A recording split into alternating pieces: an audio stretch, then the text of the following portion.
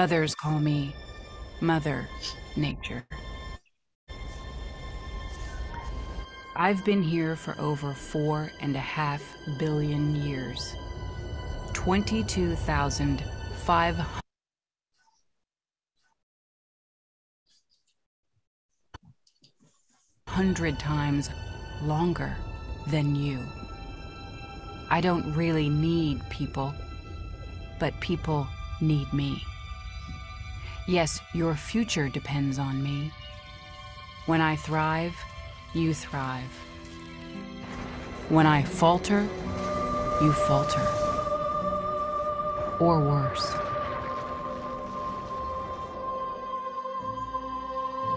But I've been here for eons. I have fed species greater than you, and I have starved species greater than you.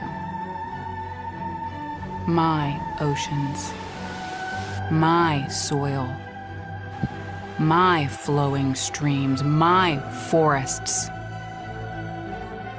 they all can take you or leave you. How you choose to live each day, whether you regard or disregard me, doesn't really matter to me. One way or the other. Your actions will determine your fate, not mine. I am nature. I will go on. I am prepared to evolve. Are you?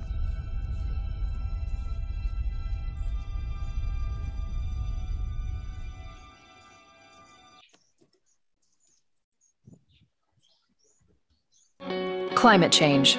It's real, it's serious, and it's up to us to solve it.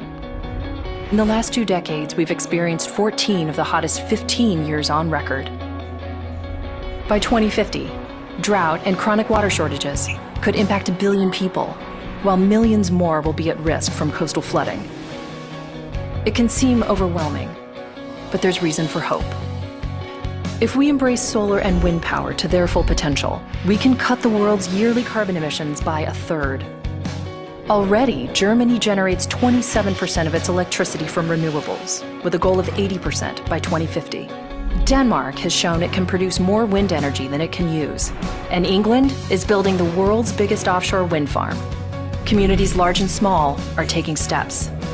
A new public building in Mexico City has an exterior that breaks down air pollutants, erasing the effects of 1,000 cars each day. Paris installed street tiles that harvest energy from foot traffic. Other cities are paving streets with smog-eating concrete and sidewalks with recycled materials. Individuals can make a difference too, through the choices we make every day.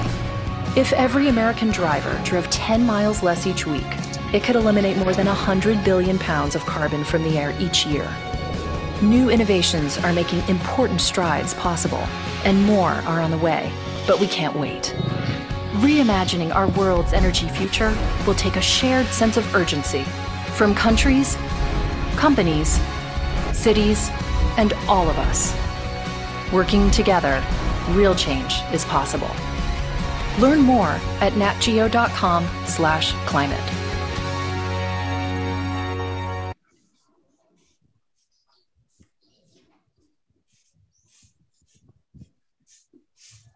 Our program will start with our Zoom etiquette, which will be followed by our opening prayer and the Philippine National Anthem.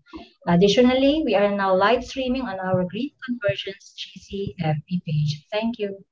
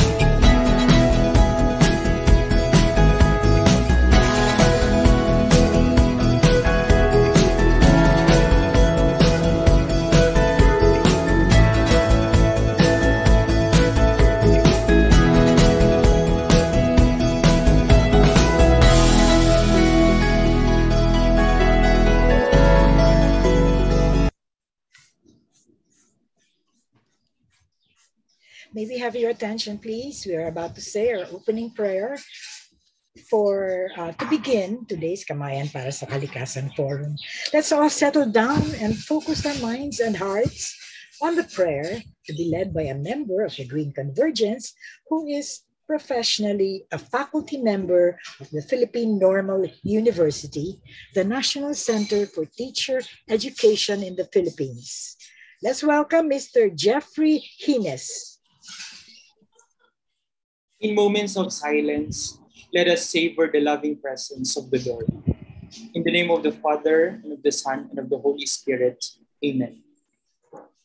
God of all creations, our hearts are crowded with joy for the gift of life, the gift of family, the gift of friendship, the gift of time, and the gift of resources. We infinitely thank you for keeping us safe, healthy, and peaceful in the midst of various crises. Above all, we are communed by the Holy Spirit as we constantly disperse the good news through this virtual event, Kamayan para sa Kalikasan Forum. We praise you for the beauty of your creations, from air, water, and earth. We thank you for the layers of gases that envelop us from foreign materials. More importantly, you bless us with fresh air that increase the amount of oxygen in our body and in our surroundings. Though we scar the atmosphere through the continuous emission of greenhouse gases, you have constantly blessed us with a sufficient amount of oxygen to pursue what you have set for us to maintain. We thank you for the pure water that gives various benefits in health, domestic, industry, among others. Just as important as oxygen, there is no existence without water. With our ignorance and apathy, we pollute, contaminate, and degrade the waters. Despite this, you still continue to purify our waters through the protection and management of your faithful stewards. We thank you for the vastness and diversity of life on Earth, ranging from flora, fauna, as well as microorganisms. The diversity of life serves as checks and balances for everything here on Earth. In spite of the beauty and in diversity, we have become greedy for development and progress. But God is love, as He is positioned and advocates for the protection and preservation and conservation of biological diversity. Through this forum, allow us to be more contemplative, smarter, and braver as we continue to hold hands together and to fight for environmental integrity. Bless our session speakers with divine wisdom as they share the government initiatives on the newly recognized treasure of our country, the Peatland ecosystem. Christify our lives so that we turn from careless tenants to faithful stewards and co-creators of your threefold blessings of clean air, pure water, and rich earth. Through these, the ears of these blessings proclaim the wonders of your hands from one generation to another.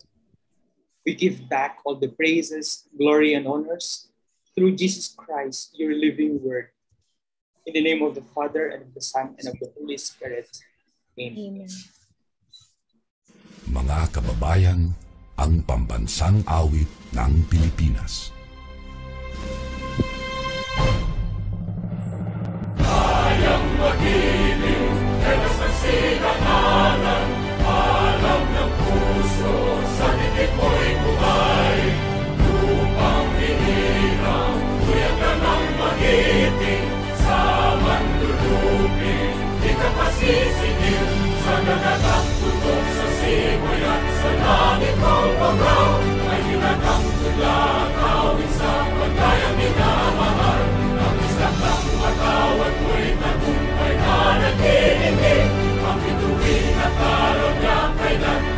di magdidilig. Lumalang araw ng walang pagsinta, buhay langit sa piling ko. Aming ligaya ng pagkay mga amin, ang mamatay ng dahil sa'yo. Good afternoon. Isang makakalikasan at mainit na pagbati sa inyong lahat. Hello. Kala ko nawala. Muntik na. But I'm back on the saddle. Welcome once again to Kamayan para sa Kalikasan Forum. This is number 388 of our monthly sessions since 1990. That's 32 years and running. This forum is organized and brought to you every third Friday of the month by Green Convergence for safe food, healthy environment, and sustainable economy. Just Green Convergence, or GC for short, with Kamayan Restaurant. If you want your friends or colleagues to join us, we are currently live streaming at the Green Convergence Facebook page. Later, a video recording will also be uploaded to the GC website and YouTube channel. I guess I should now briefly introduce myself. I am your moderator, Marie Marciano, a founding member and former vice president of Green Convergence, as well as a lifetime volunteer and advocate of various social causes that include, among many others, climate change, waste management, national economic sustainability, human rights, and press freedom.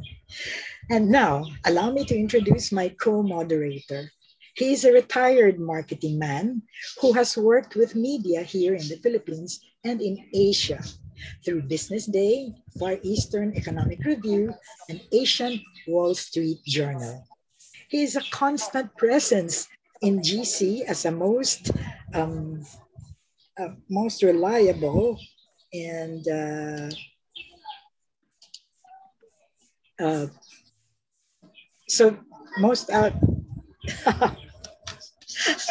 Alalay. Sabi mo na alalay ni kasi nako-cover yung may lumalabas na pictures. So anyway, you know, he is a constant presence. Talagang lagi siyang nandun in GC as a most reliable volunteer in all our major activities and undertakings that we have taken to call him an honorary member of the board. He also happens to be the caring husband of our executive director, and I am happy to introduce Randy Oliva. Hello, Randy. Hey. Hi, I'm so happy you're here. Oh, we ride in tandem once more. Oo nga. You know, you're one of my favorite co-moderators and co-MCs. Diba? Ilang beses na tayo nag-co-MC at co-moderator. Yeah. Anyway, give me time to say hello and welcome to everyone. I was going through the participants list, and it seems that we really have a mix of people. We have people who are faculty members, Philmar Christian University, may tiga Cagayan State University pa, and we have people from LGU, Dagupan City. We have four people, representatives from the DENR. And one thing, you know, we also have members, you know, like Olivia Villafuerte. Ah, she's always here. I love her. Board. Oh, she's the president and trustee of Asian Institute of Journalism and Communication. And I stumbled on a certain Jonathan de la Cruz, who's the president of Green Arts Environmental Camp, Inc. I know Jonathan de la Cruz. I don't know if this is the same Jonathan de la Cruz. I'm kasama ko sa Ateneo. We were together. Wala nga, I don't know. I'm looking at the pre-registered people, no? This might be his son because Jonathan de la Cruz should be older than me. 544. We also have Reverend Father Roel Elandillo, who he's the chairman for, we have a priest with us, the chairman for the Commission on Justice and Peace and Care for God's Creation of the Diocese of Sorsogon. Welcome, Father. I don't have time to welcome Mention everybody. everyone, I'm sure. Yeah, no? So let's get the show on the road. Yes, but Randy, we're very... Under rain jeep.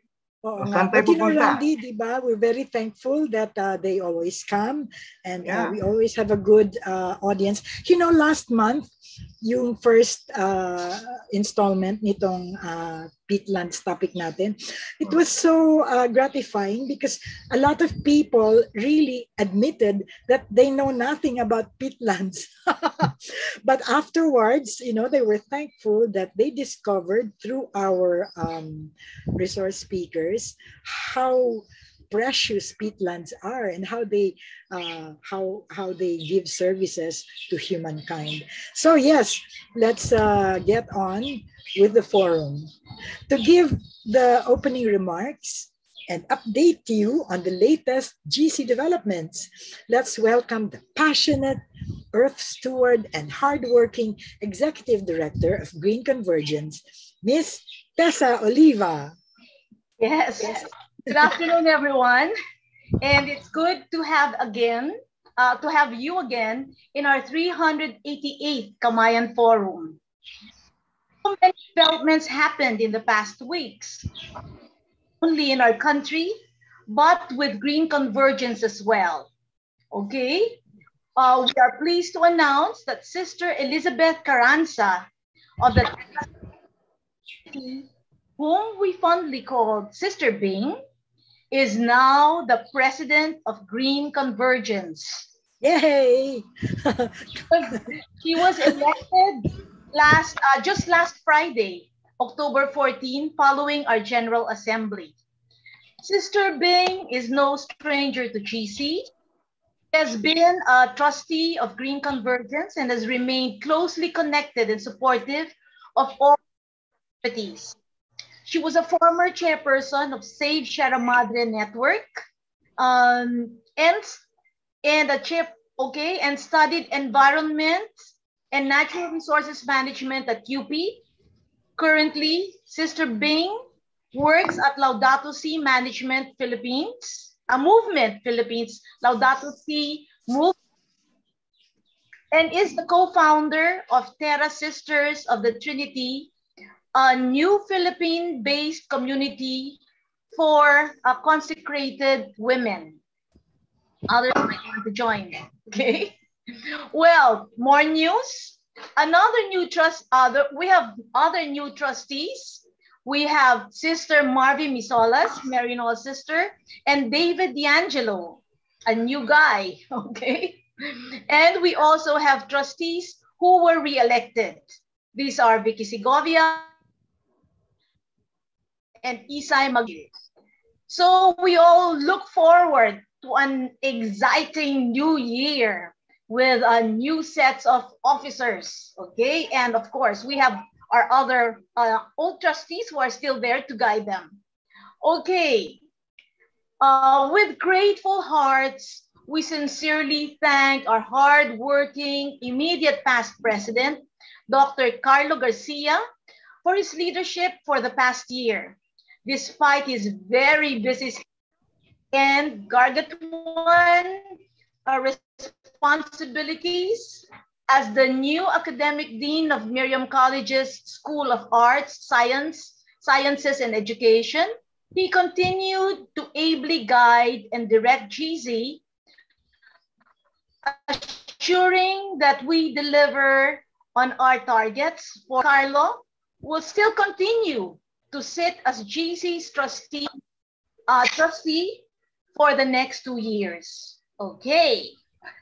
And now, for our October Kamayan Forum, entitled Government Initiatives on Peatland Management, we get the opportunity to listen this time to various government initiatives on the management of Philippine peatlands. As Marie mentioned last month, we got to be acquainted with our newly recognized treasure, Philippine peatlands. We learned of its value and the services it gives to mitigate climate change. We also heard the efforts of CSOs and private individuals. We deepen our discussion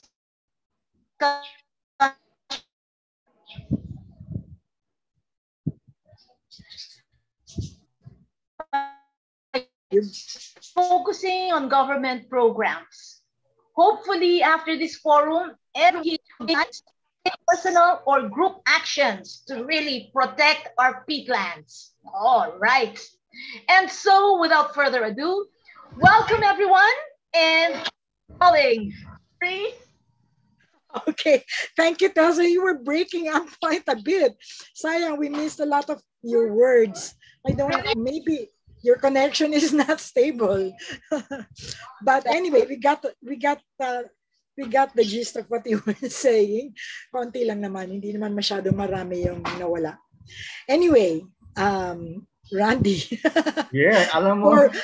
Before we proceed to our... Nawala din ako. I'm mentally unstable. My connection is... I'm back. No. You know, before we proceed to our speakers, we have to we have to to deal with the business first. No? Yung usual, you know, we have to talk about how we conduct the forum for the benefit of those who are here for the first time. Para walang misunderstanding, no? So the forum has three major parts. The first part is when we listen to the speakers making their presentations, okay? During that time, they will talk one after the other. We are not going to allow questions. So if you have any questions, please write them down so that you won't forget. And then those questions will be taken but not answered in part 2, okay? That's we will take all the questions and so that the resource speakers can put them all together and answer them more efficiently. Okay. It is only in part 3 that your questions will be answered by the speakers. So in part 2, we will ask the speakers to bear with us and take down notes naman. Sila naman namang take down notes kung ano yung questions at sino yung nag-question. Okay? So, so that they can answer the questions in part 3. Okay, so that's it for me. I think you still have other guidelines. Padagdag, konting additional no? Yes. To avoid distracting background noise, we are requesting all participants to keep your microphones on mute. Let's keep our microphones on mute for the duration of the webinar. Except siguro pagdating ng open forum, all participants are welcome to speak and ask their questions. Meantime, you can all use the chat box for comments, your reactions, and messages. Marie? That's it? Yeah, that's it. Okay. Thank you, Randy. And now our first speaker, let's go. Let's hear our speakers. Our first speaker is an ecosystems management specialist in the Department of Environment and Natural Resources of the Philippines. Even as a forestry major, she was not familiar with peatlands until she started working in a peatland conservation project in 2011. According to her, peatlands were not included in the forestry curriculum when she was studying. To give us an overview of our national programs and initiatives on peatland management, please give a warm welcome to Ms. Zane Lumbres. Good afternoon, Ms. Lumbres. Zane. Good afternoon po. Hi. Hi, good afternoon po. You know, you have a very exotic name. I asked everyone, how do you pronounce this, your full name? So I was told to just call you Zane. Yes, how po, Zane. Zane na How do lang you po. pronounce your real name? Your full name? Suzanne po. Suzanne Suzanne. Jem. So it's like Susan, no? It's a variation of Susan, no? Yes po. Po. Okay. Suzanne. Okay, Zane. Go ahead. Permission to share my screen po. Yes.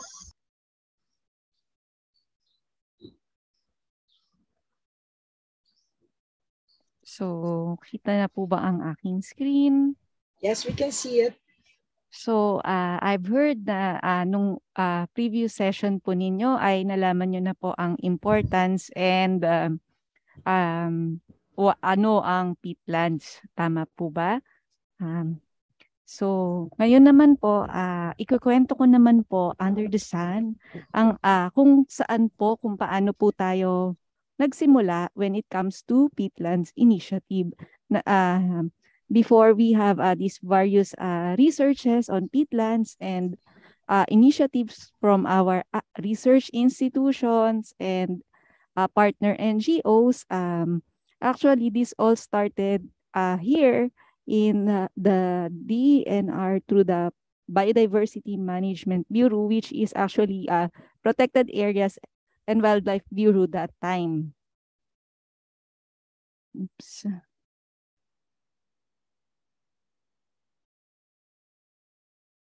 Kita na po ba ang aking screen, ma'am, sirs? Yes po. So, ang topic ko po ngayon ay yung government initiatives on the conservation and management of Philippine peatlands. So, actually, it started in May 2005 when the DNR, through the PAUB, was invited to participate in the consultation workshop for the development of the ASEAN Peatland Management Strategy in Malaysia.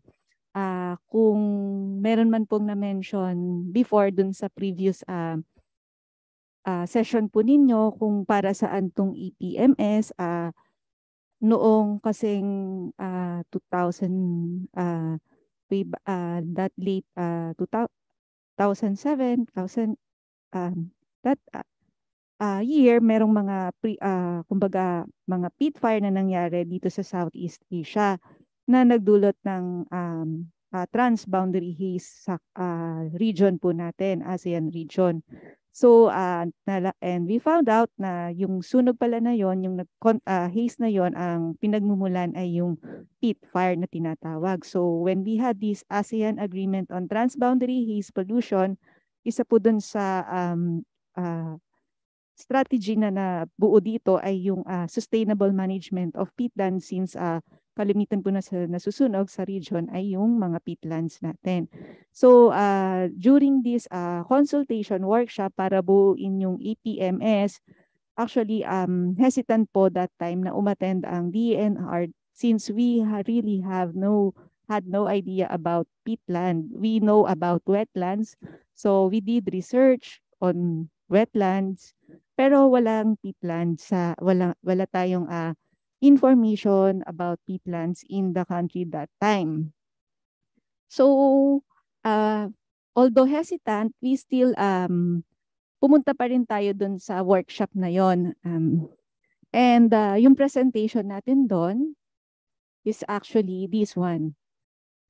Sinabi natin na we know wetlands but we had zero knowledge on peatlands.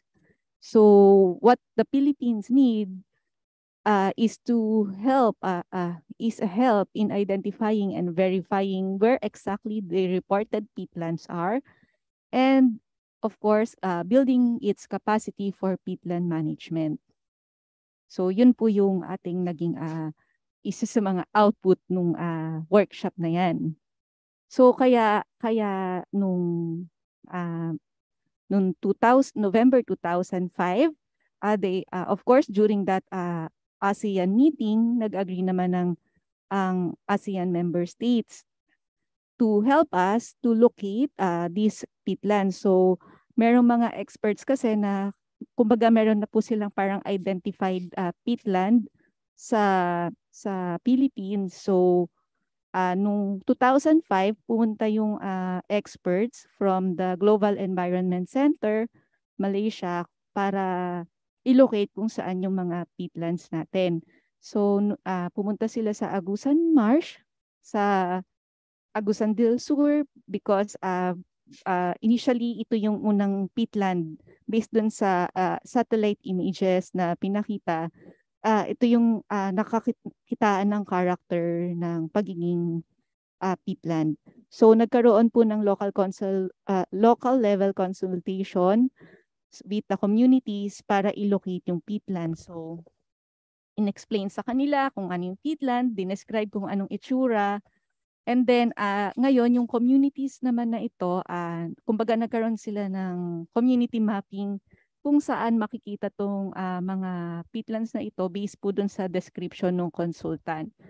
And also, with that, sinundan ito ng fieldwork to confirm kung peatland nga ba talaga yung mga lugar na ito. So, ito po yung first recorded peatland natin, which is yung Kaimpugan peatland sa Agusan Marsh. This is how it looks like, and ito po yung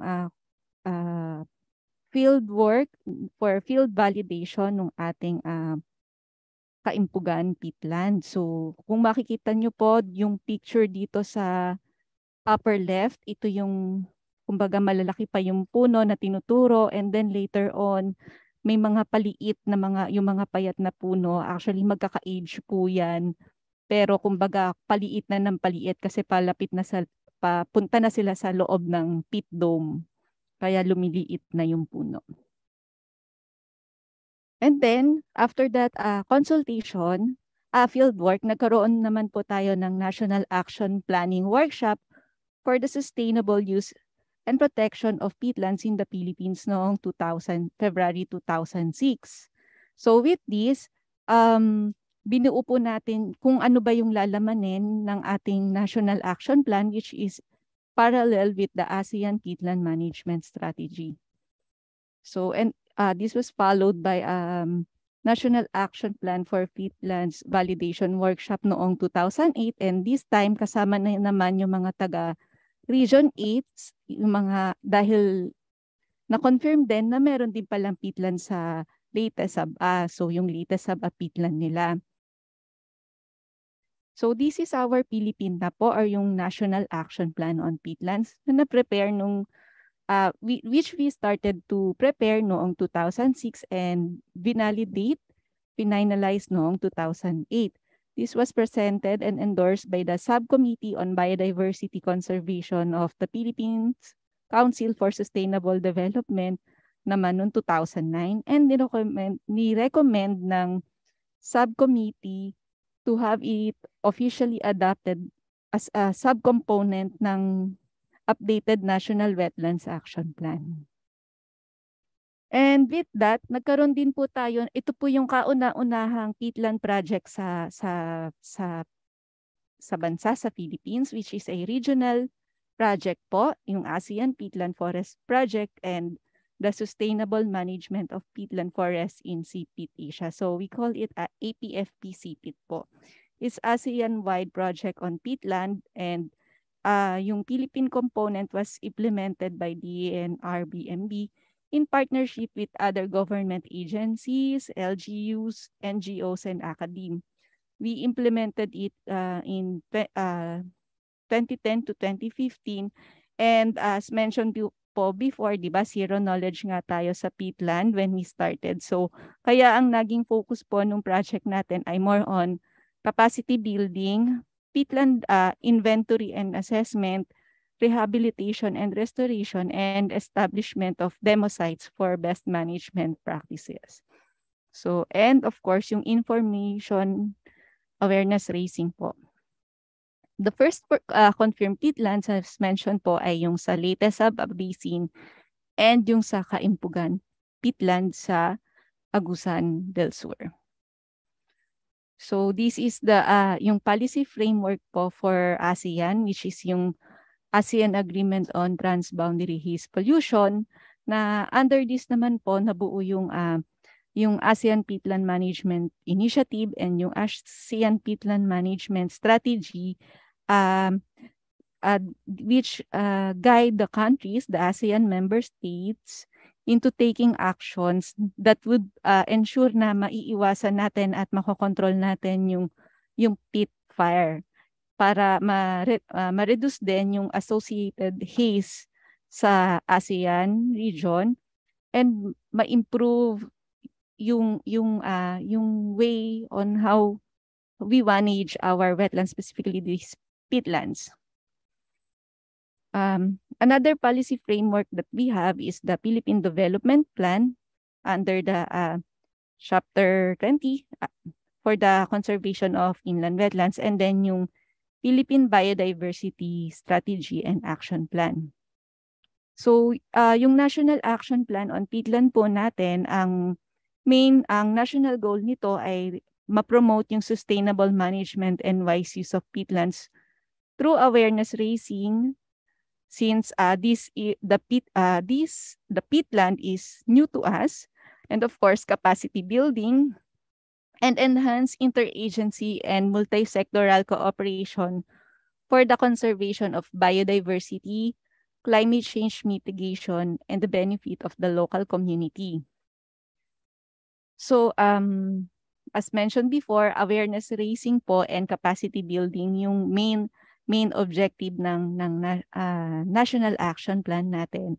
And of course, ma-protect pa yung existing peatlands natin with high functional and conservation values, given that na late na natin na malaman kung ano ba ang peatland. So unfortunately, marami po sa kanila ay na-convert na into other land use, since kalamihan po sa peatland natin ay nasa low-lying areas. So kumbaga hindi siya pumasok dun sa definition ng forest. Kaya usually ito yung prone po talaga into other land use, na yung conversion of other ng areas na ito. So with that, of course we wanted to save these yung mga na-degrade na peatland natin. So since with that talagang we wanted them to be restored, to be revetted, and for other areas na ginamit for agriculture, at least ma-promote natin yung sustainable use ng mga areas na to, yung mga degraded peatlands, through sustainable agriculture yung na-applicable sa peatland, because hindi naman lahat po ng agricultural practices ay applicable sa peatland. So as of now, yung from the first peatland natin, which is yung latest and Kaimpugan, which is ang total area po niya ay 6,607 hectares. As of now, we estimated that we have 20,000 hectares of peatlands which are distributed all over the countries. But mostly, concentrated po yung peatlands natin sa Mindanao area. And with that also, part din ng implementation ng National Action Plan natin ay yung mag-come up into a definition of peatlands na magagamit natin na mas applicable sa Philippines. Kasi when we started the APFP project, ang inadapt muna natin na definition ay yung definition ng Indonesia and Malaysia, which is 65% organic matter. Unfortunately, if kung yun yung gagamitin natin, hindi papasok sa definition ng peatland yung other peatland areas na mas mababa ang organic matter, na mas mababa sa 65%. And then with that, and through mga assessment din na ginawa po ng DENR, we adopted the FAO definition of peat, yung 35% organic matter. So inadapt po natin to into policy, and we also adopted our very own definition of peatland, which also naka-anchor din naman dun sa kung ano yung ginagamit ng ASEAN and dun sa FAO na definition. And dun sa policy na to, nakalagay din po kung ano yung mga strategies na pwedeng gawin for the sustainable development planning and management of our peatlands. For the research, kasama din sa naging initiative po ay yung through the University of the Philippines, Los Baños, College of Forestry and Natural Resources, napasama sa forest types of the Philippines, yung peat swamp forest natin, which is something new nga for us. And we also developed the pictorial handbook on the peat swamp flora of Agusan del Sur, Philippines. So makikita dito sa peat swamp flora books yung mga different flora species na matatagpuan naman sa peatland area sa Kaimpugan. Another research, important research na come up through UPLB, through Dr. Vanlia Alibo, ay yung research on carbon storage and the role in climate change mitigation of Kaimpugan peatland. With this study of Dr. Vanlia, we recorded that the remaining intact peat swamp forest in Kaimpugan peat swamp forest is estimated to store 22.8 million tons of carbon within its 5,487 hectares of peatland. Peatland is estimated of 3,000 to 6,000 tons of carbons on a per hectare basis. So malaki po talaga yung carbon na na-store ng ating mga peatland. Kasi hindi lang ito yung mga carbon na na-store dun sa mga vegetation or dun sa mga puno or halaman. Ito rin yung mga carbon stock na nako-contain din dun sa soil nito, which is yung tinatawag na below ground. Part din ng mga naging initiative po ng government ay yung mag-conduct ng series of trainings on peatland assessment and management for the national agencies, local government units, and local communities concerned. And with this, through this effort, so dito rin nagsimula na kumbaga malaman ng marami kung ano yung importance ng peatland. Kasi yung ginawang effort po natin noon ay hindi lang naman solely ginawa ng DENR, kundi we did it through partnership with other concerned government agencies, LGUs, and even we also partnered with non-government organizations and academe. And we also included them in this a series of trainings on peatland assessment. We also conducted community dialogue and IECE. We started in the municipalities of Agusa, in municipality peatlands in Agusan del Sur and Leyte. Nag-conduct ng mga lectures and presentations on peatland protection and management sa mga national government agencies, sa local government units and NGOs para mapalawig yung information and kumbaga marami pa yung ma-encourage para ma-protect yung mga peatlands natin. And of course, yung mga information na nakukuha na laman din natin dun sa ASEAN member states, especially sa Indonesia and Malaysia, ay ini-include natin, dinadisseminate natin para kumbaga lumawak pa yung dumami pa po yung makaalam tungkol sa peatland and its importance. So kumbaga ngayon po hindi na lang sa Leyte and Agusan yung may mga ganitong activities, even dun sa Quezon, sa may Surigao area, sa may Samar. So may mga kumbaga, at tapos hindi na lang po DENR yung nagdi-disseminate ng information about this. Kumbaga may mga NGOs na nagkakandak ng IEC or even projects in terms of protection ng ating mga peatlands. So these are just examples of yung mga ginawa po ng DNR para po sa continuous information sharing and awareness raising po ng tungkol sa peatlands. And then in terms of policies and legislations, this is specifically focused po sa Agusan Marsh. Before po kasi kung makikita niyo yung light blue na dito sa mapa, yun po yung original boundary ng Agusan Marsh Wildlife Sanctuary, which is yung protected area po under the NIPAS Act. So yung mga may color yellow, color purple, yung purple po, yun yung Kaimpugan peatland. And meron pang maliliit patches ng peatland po dyan sa So na outside PA po talaga sila dati.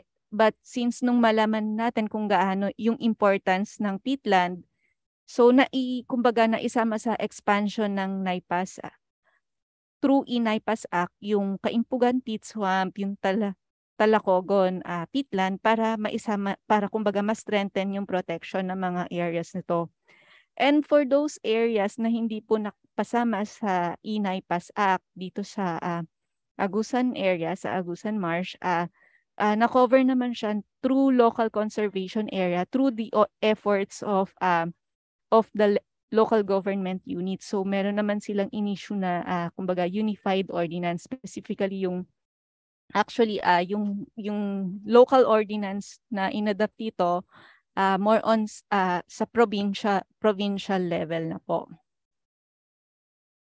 Other than that, we also have kumbaga nasa radar na rin ng ating mga legislators yung peatland, which is sobrang kumbaga tagal din yung inano namin para at least ma-appreciate ng mga legislators natin kung ano ba itong peatland na to. So during the 18th Congress, meron pong na-i-file na wetland bill and meron ding specifically for peatland bill. So and then ngayong 19th Congress po, meron na ring kumbaga parang ni-refile siya uli. May mga nag-sponsor po uli na legislators para po sa protection and sustainable management ng peatlands natin, recognizing the importance of peatland when it comes to climate change. So hindi man natin alam kung kailan ito ma-approve, male-legislate yung protection ng peatland natin, at least kumbaga nasa aware na yung mga legislators natin about the peatlands. So sana tuloy-tuloy na, and also I would like to take this opportunity po sana na you can download this Senate and House bill sa website po ng Congress and ng Senate, and have a time to look, and baka po yun din, baka makakuha din kami ng support from you para ilabi yung approval nung peatland bills natin, which is very important po talaga na ma-legislate. Other than that, meron din pong mga support, hindi lang from DNR, but may mga initiative din po na ginagawa ang Bureau of Fire Protection in terms of fire prevention, control, and monitoring ng peatland or wildland fire sa bansa. So through BFP, kumbaga nagkaroon sila ng support sa local government units na may mga peatland. So nag-provide sila ng mga seminars kung paano ba sugbuin in case na magkaroon ng wildland fires, and then nag-provide din sila ng mga equipments, yung mga fire trucks or submersible pumps and other firefighting devices which they can be used. When it comes to integrated management and conservation of peatlands, specifically I will be focusing on Agusan Marsh and on behalf of DNR Region 13 dun sa promotion of biodiversity-friendly practices in Agusan Marsh Wildlife Sanctuary as part of conservation and protection ng peatlands dito. So, kasama dito yung may mga aside sa ecotourism as part of their biodiversity friendly practices, meron ding mga na-develop po na mga products na makukuha dun sa lugar which is sustainable naman and hindi harmful dun sa ecosystems natin.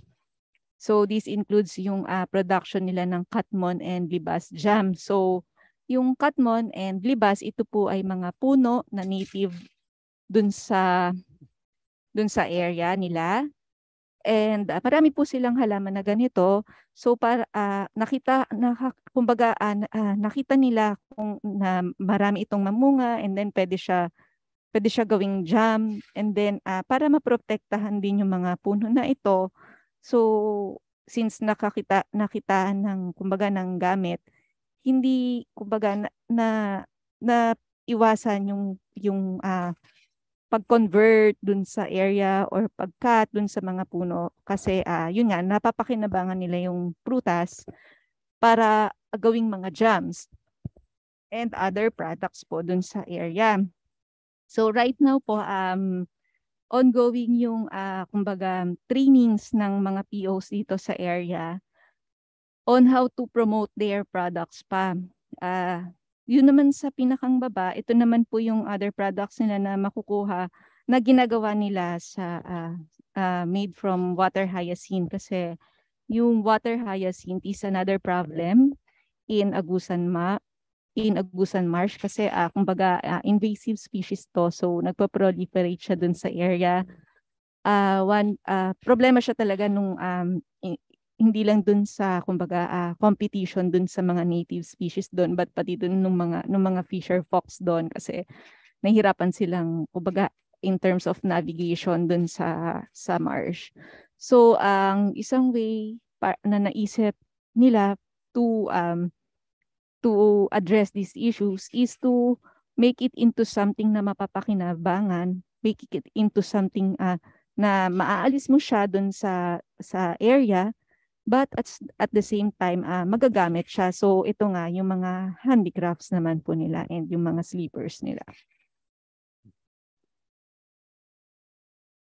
So another initiative po that we have now in Agusan Marsh is yung public-private partnership through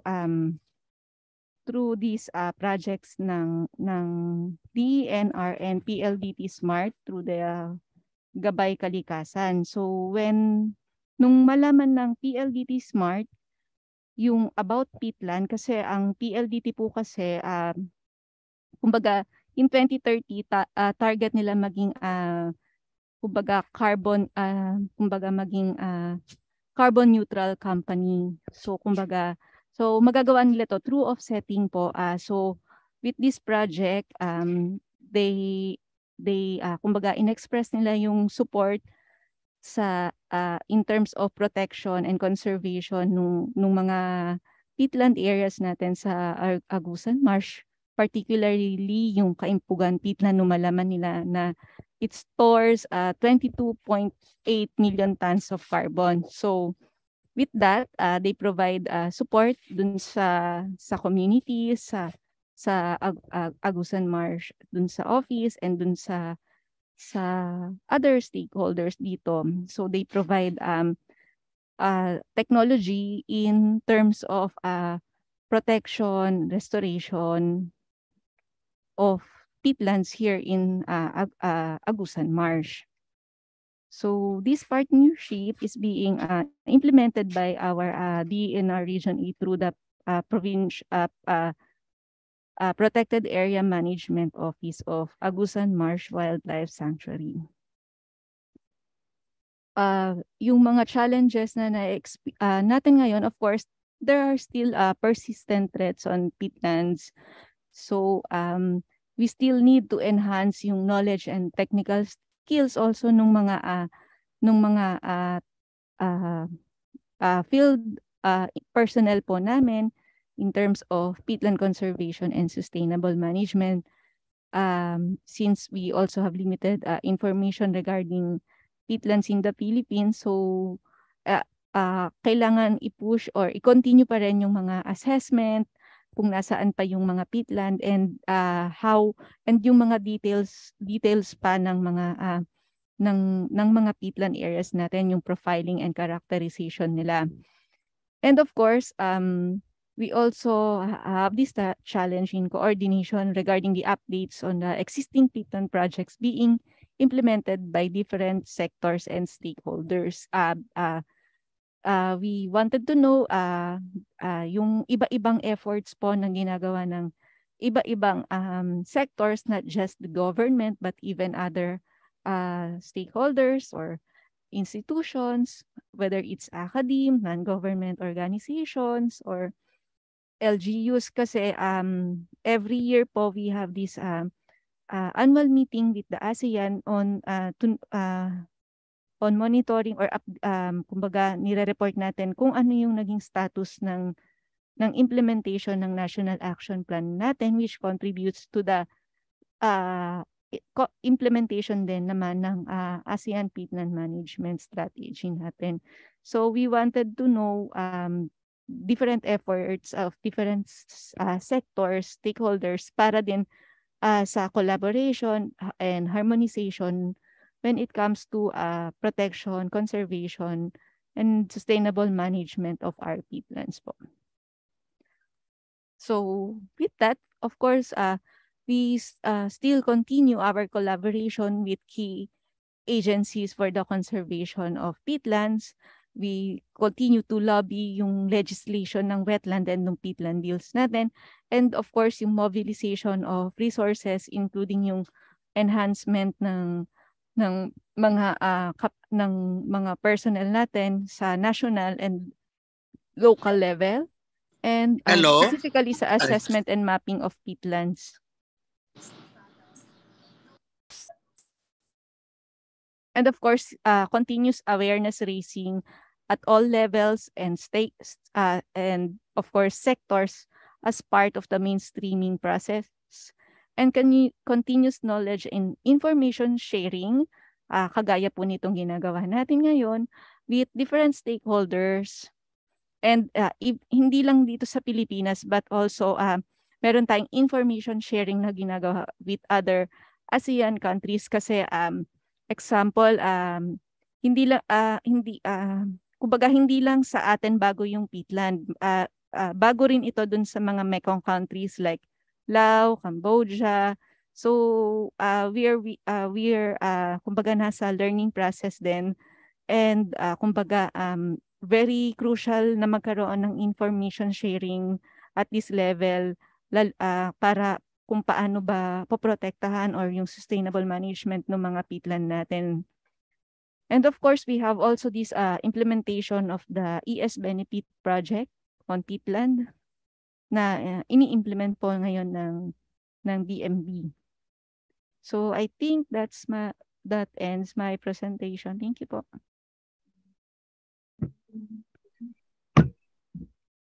Okay, thank you very much, Zane Lumbres. Very informative.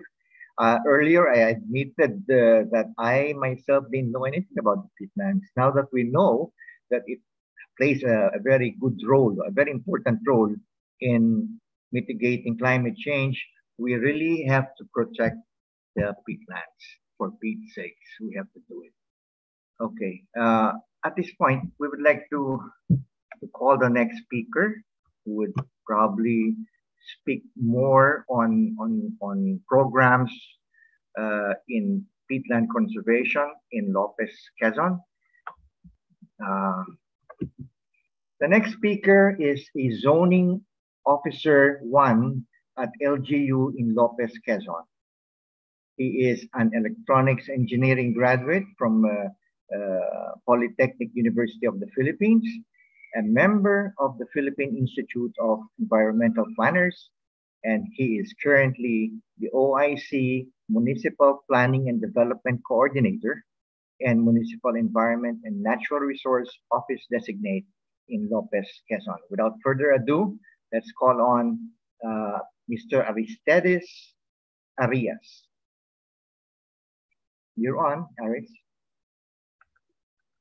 Hello, hello. Hello, Yes.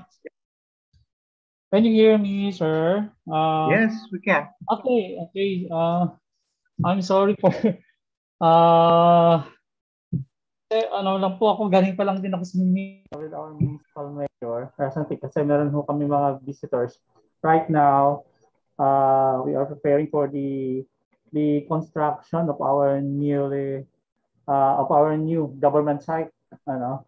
So again, good afternoon to all attendees here in this room.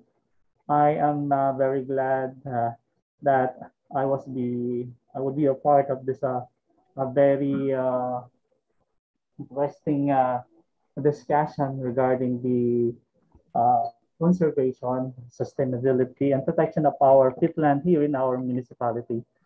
So again, thank you. Thank you. So can I share my screen right now, sir? Sure. Please allow me to screen my presentation. Where's my presentation here?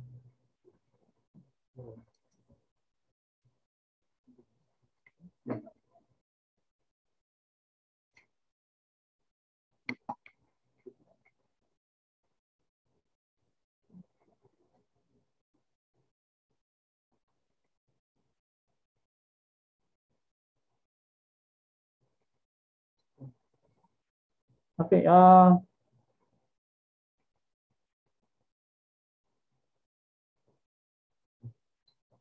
okay. Here is my presentation, the Peatland programs in Lopez Quezon. We know naman po ano na the proposed program is very essential in protecting the peatland. Gusto ko lamang pong bigyan ng emphasize na recently, ang amin pong bayan, hindi ho kasi namin alam na meron palang peatland within the marshland. Kasi meron ho kami ditong inland water sa aming bayan. And I don't know, siguro mga 5 years na nakalipas, nagkaroon ng initial survey ho ang DENR that they disclosed to us that our municipality has an existing peatland. So that way, ginawa ho ng aming local government, ako po bilang sa ngayon at this moment I am the incumbent municipal planning and development coordinator. So, and zoning administrator. At the same time, I was designated also the municipal environment natural resource officer. So, ito po yung aming we have collaborative actions or programs and activities together with the DENR, yung aming pong CENRO, yung Community Environment Natural Resource Office. At the same time, meron rin kaming partner dito sa ngayon. Ito po yung IIRR. So I think parang familiar na rin sa inyo yung grupo, yung IIRR. So at yung pong municipal ang local government po ng Lopez Quezon. So from here, we know that the peatland is a terrestrial wetland ecosystem in which water-like conditions prevent plant material from fully decomposing.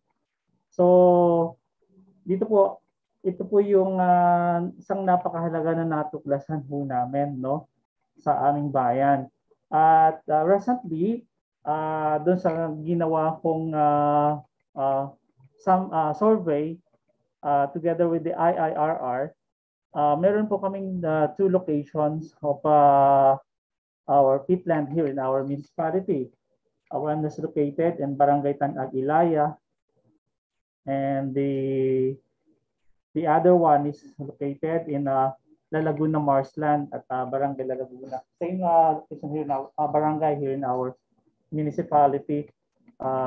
Siguro kung mararating niyo yan, kung familiar kayo dun sa lugar, from the urban core here, it was 7 to 9 kilometers away from the town center ang location ng dalawang ito. So yung pong La Laguna Marsland, ito po siya. Yan, kung yung titingnan mo, yung kasi siya malapit to yung location ng dalawa na yan dun sa Lopez Buena Vista Road, connecting dun sa amin. No? Kasi ang aming bayan was located and bounded by 7 municipalities, kaya medyo strategic din po yung lugar namin for development. So yan, makita nyo sa location, yung Tanagilaya, Peatland, at saka yung La Laguna Marsland. Okay. Yan po, yung Tanagilaya, Peatland, base po dun sa ginawang survey, together with that, yun po, yung pong tripartite effort,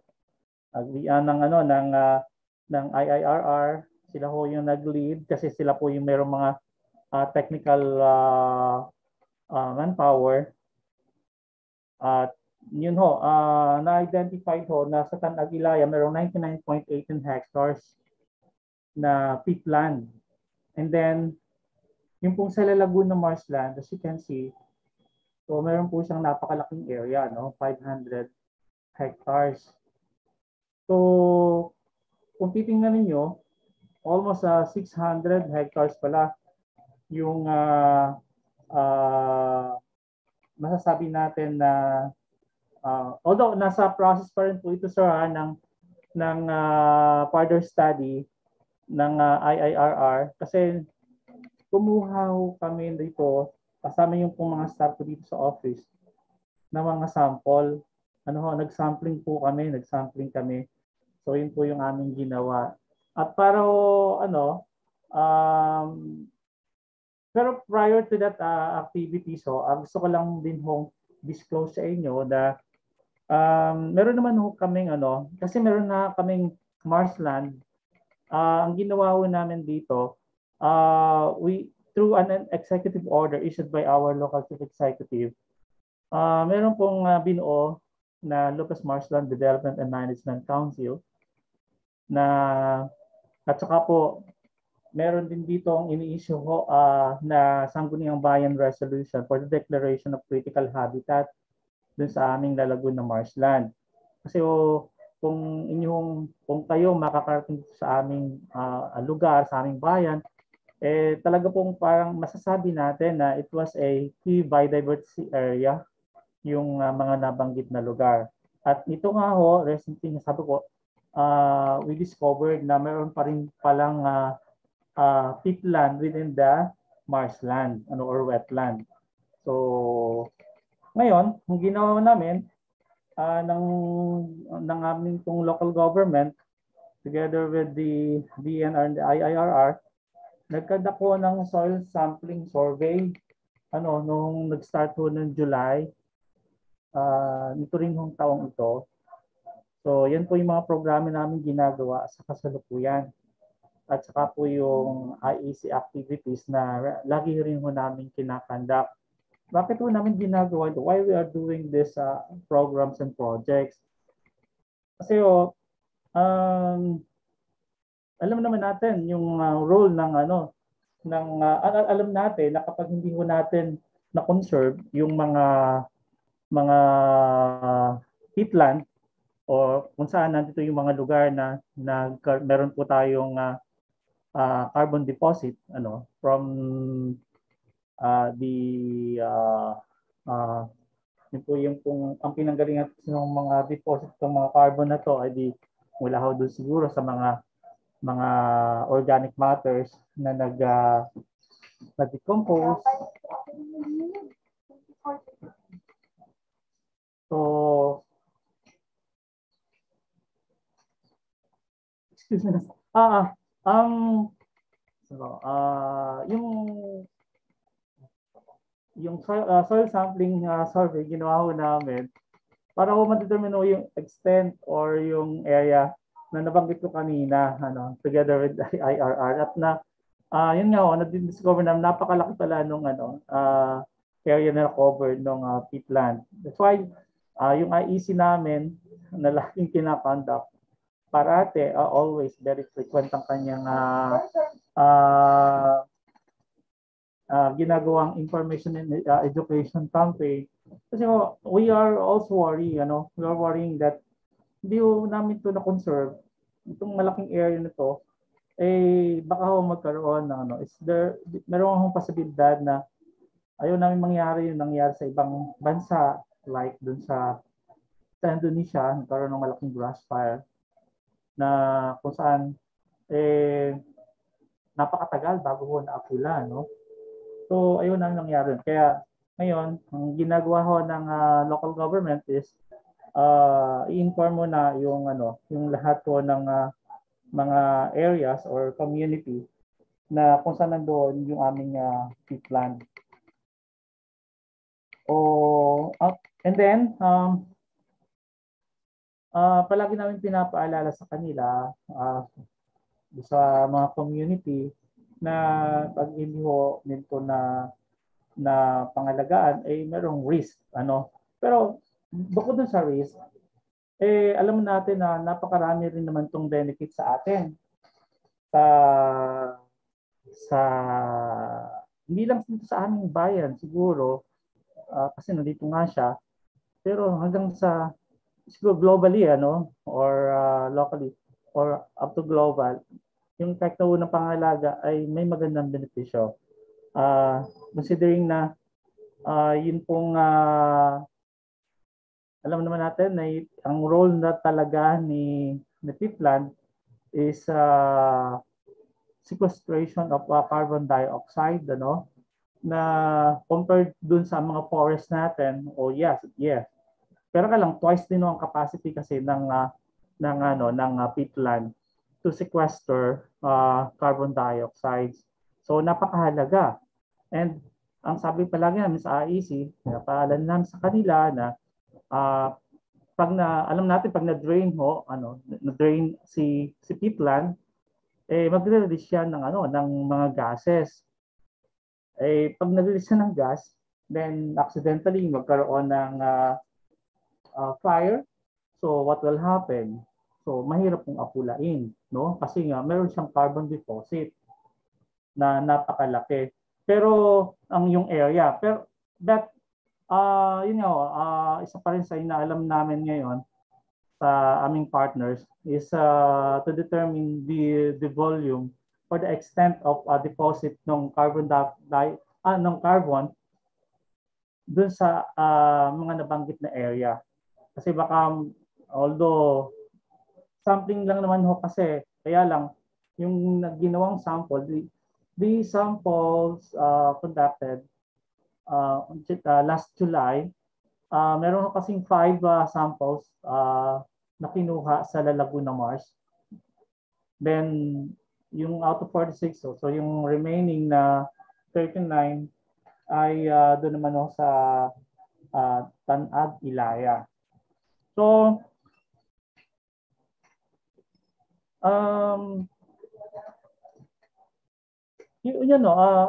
medyo nag-worry lang din kami kasi nga kailangan pa rin namin alamin kung gaano kalaki yung deposito ng carbon na dapat namin pangalagaan. At the same time ay yung benefits nito sa ating pong community ay amin hong alam naman at amin ho talaga itong parang pinangangalagaan. So yan po makita niyo yung actual sampling survey ng soil na kinuha namin nung June and July. So makikita po niyo yan diyan. So yung binabanggit ko, yung nakapag-collect ko ng 46 at saka 5 locations dun sa 46 dun sa sa Ilaya, Tanag, and sa Laguna Mars is samples ang nakuha. Then, ang yung area po na covered ay nabanggit ko na ho kanina. No? So, yan po yung actual. So, yan. Yung mga pictures na yan. So, kung makikita ninyo siya, talagang napakatubig. Ano ho? And it was covered by different vegetation. Yun pong aming lalagoon na marshland. Hello? Hello, sir. Yeah. Oo. Hello? Hello po. Is this, who's this? Hello, Hello? ma'am. Yes, ma'am. Yes, Ano? about, In the forum po. Hello? Hello? Is that Can you hear me? Inday? Inday, I think your mic is on. Please kindly mute.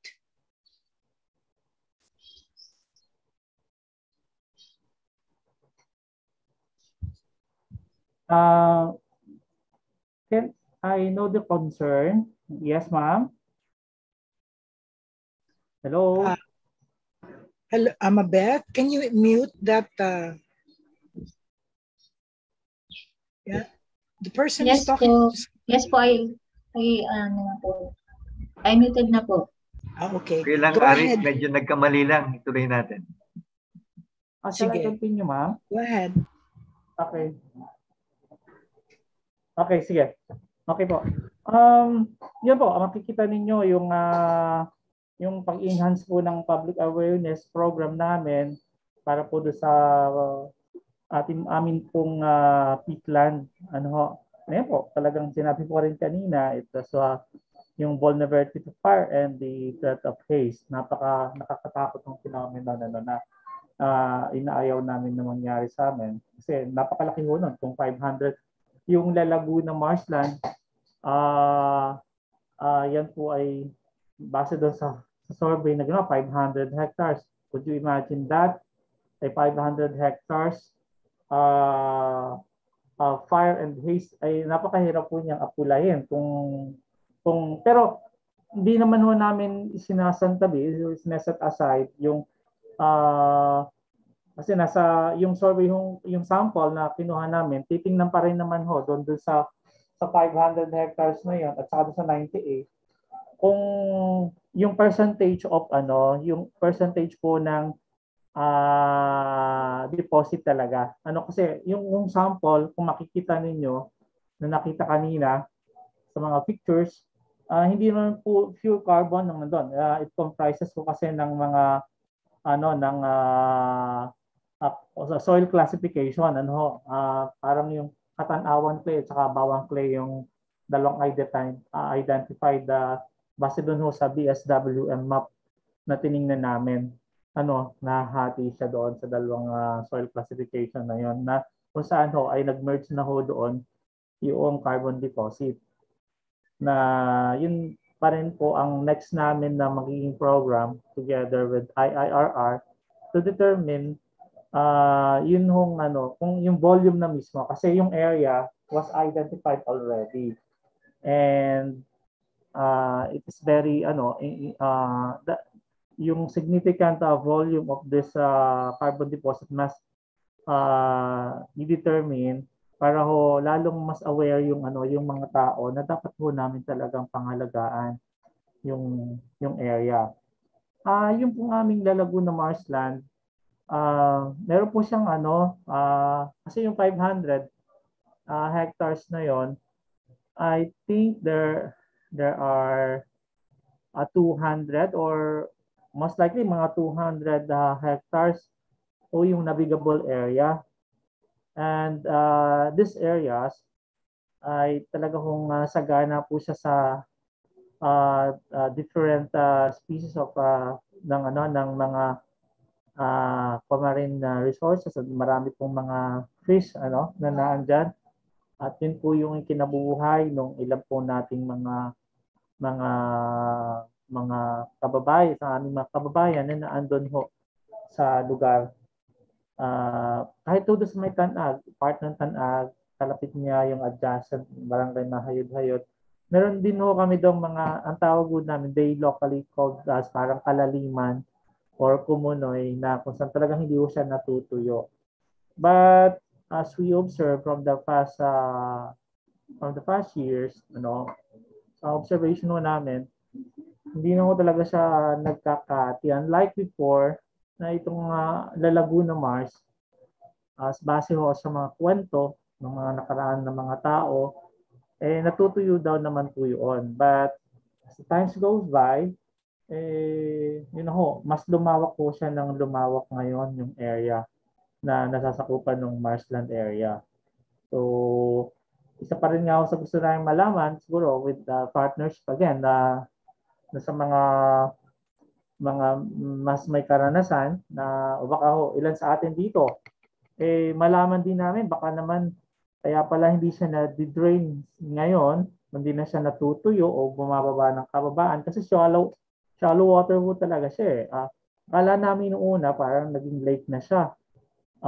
Pero hindi ho siya pwede maging lake kasi nga parang nung sukatin ho namin, nag-conduct din kami ng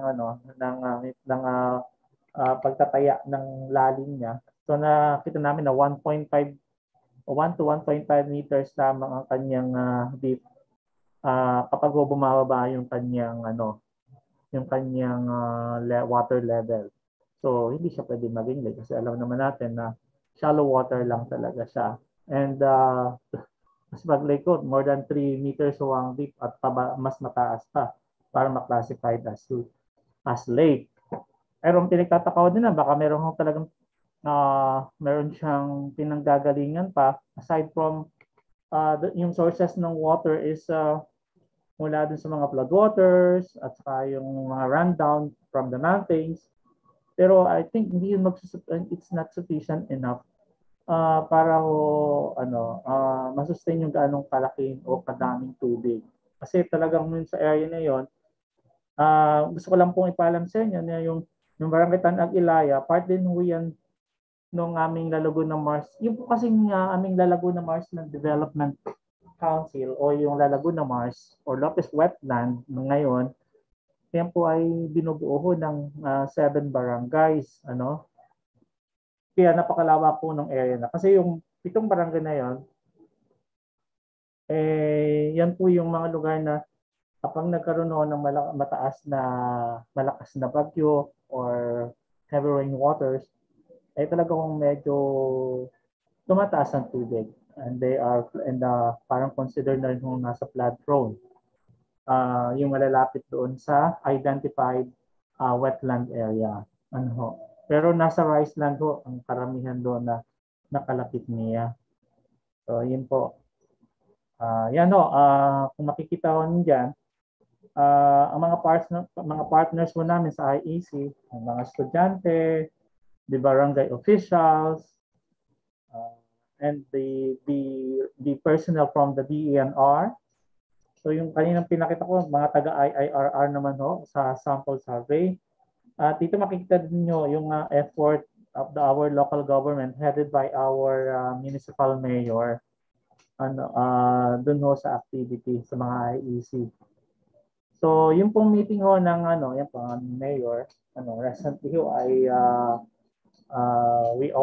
our municipality was awarded as the second most improved municipality in terms of competitiveness. Base dun sa hapon lang ho, tinanggap namin yung award. Rank number 2 ang Lopez. Yan po ay yung aming mayor. So, yan. Yun yung gusto namin mangyari. Kasi alam naman natin, yung peatlands are very crucial in climate change mitigation.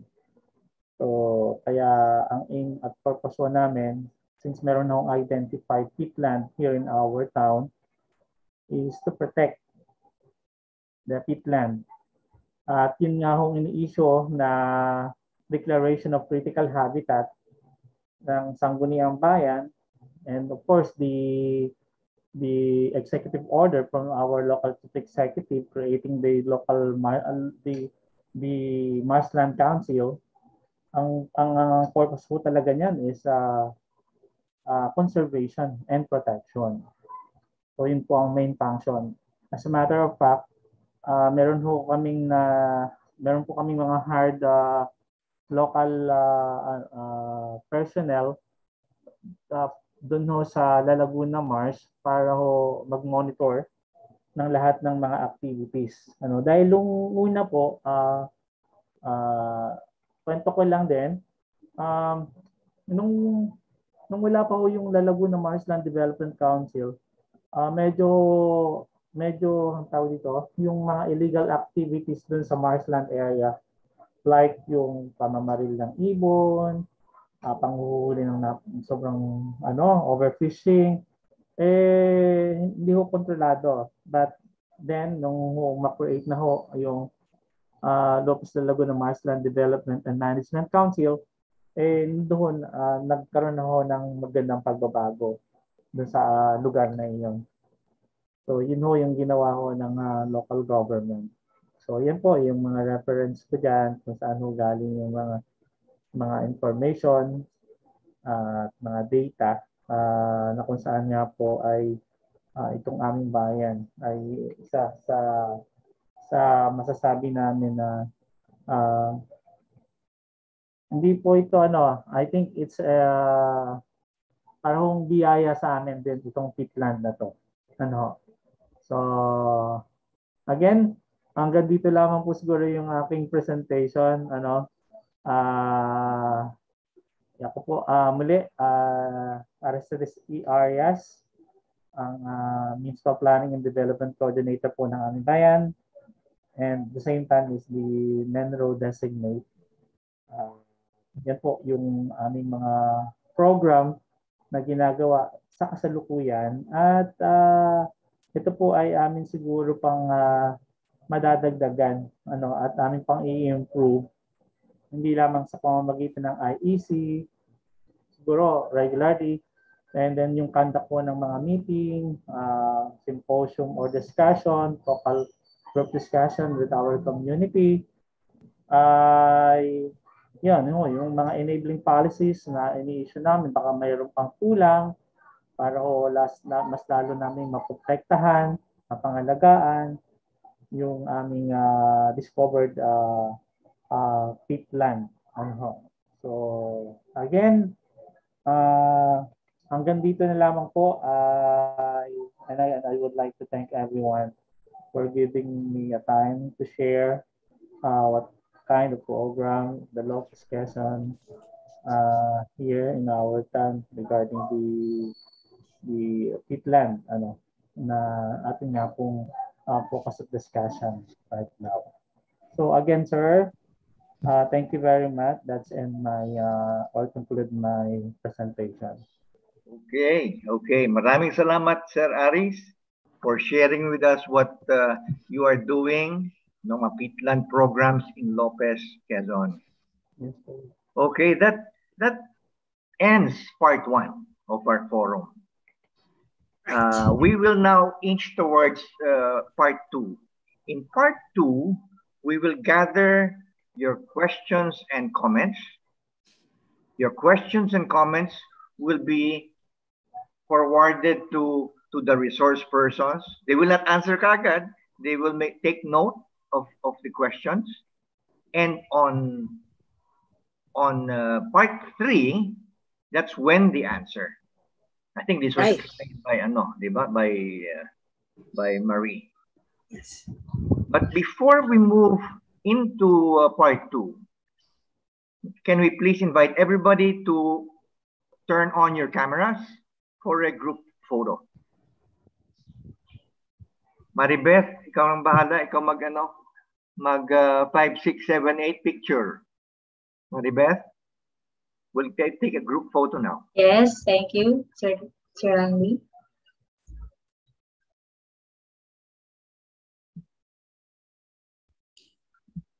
Unlock your camera. Preparing. Waiting for the others. Nagme-makeup pa siguro. Ako I had to shut down my camera kasi it sneezed. Okay. Like I said kanina. Ayos na, Maribeth? I think we are ready to go. Okay. 1, 2, smile. Another shot. 1, 2, smile. Back to you, Sir Randy and Miss Marie. Thank you to all. Okay. Thank you. Thank you. Sige, Marie, take ano na. Okay, okay. You know, we are going into part 2, right? Where we take the questions and comments, like you said, from our participants. A few reminders lang.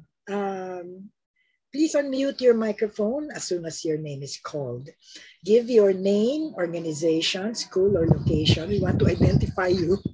And also identify the speaker to whom you are addressing your question or comment. Okay? Kung shy naman kayo, you can always just type it in this chat box. We will see it and we will forward it to the resource person. Okay. If they're not shy, they can raise their hand, no? So that they can be called. Alam mo, we are also taking questions from the Facebook live stream. Dati madaming questions dun eh. So, Randy, I would ask you to read those questions from the chat box, and also from if the Secretariat gives us questions from our Facebook viewers. Okay. Miss Tessa is raising her hand. Yes. Tessa, what you want to say something? I'd like to ask a question. Okay. Okay, let's start na. Laging una yan si Tessa. Tawa ko yan. Okay. Oo nga eh. Galing. Dami ng questions na katago yan sa kanyang sa kanyang pocket. Sige, go ahead, Tessa.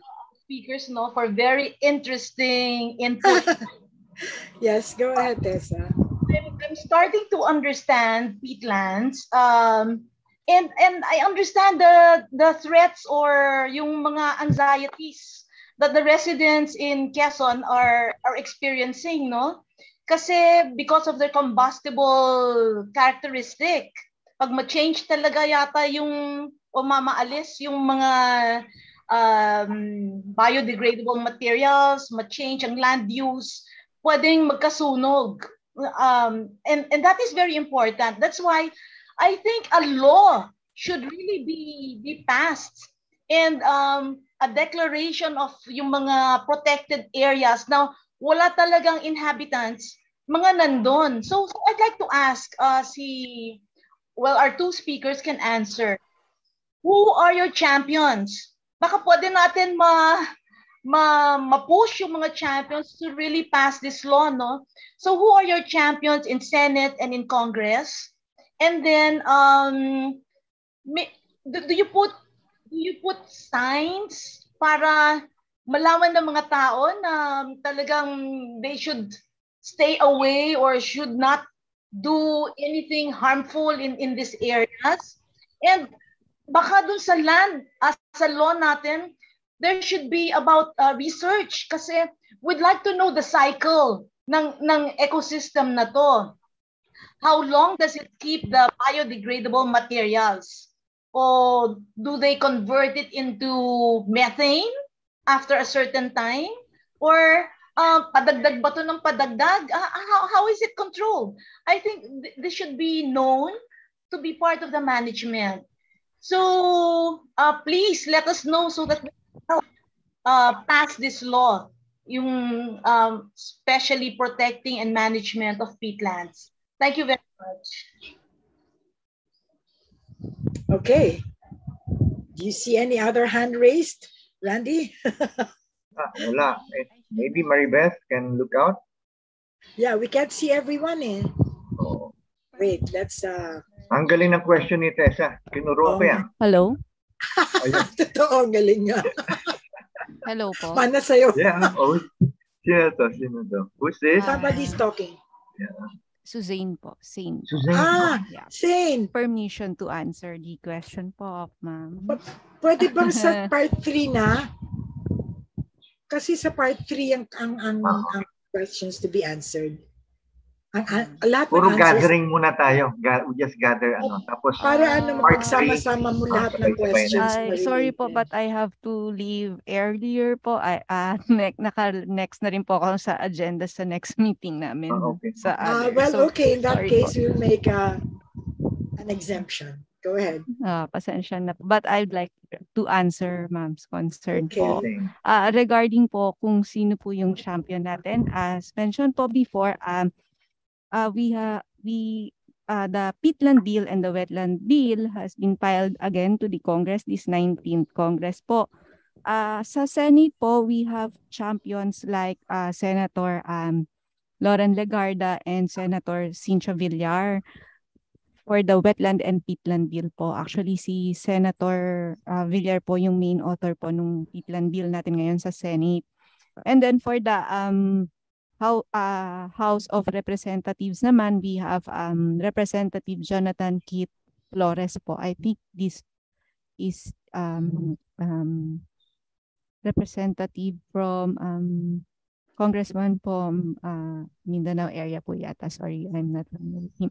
But yun po, sila po yung nag-author and nilalabi pa po namin ito dun sa ibang congressista po natin. But I would like to encourage our LGUs po sa Quezon na baka naman po pwedeng we can encourage our congressman and woman in Quezon po na to support sana yung peatland and wetland bills natin, specifically sa area na to. Para po, kumbaga, mabigyan ng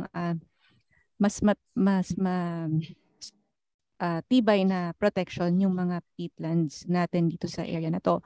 And while we are waiting for that, since hindi po natin masasabi kung kailan po ba malelegislate or maaaprubahan yung mga ganitong batas, pwede naman po natin itong i-protect through local conservation area po, through resolution po ng ating local government, through, either ng municipality or ng province po.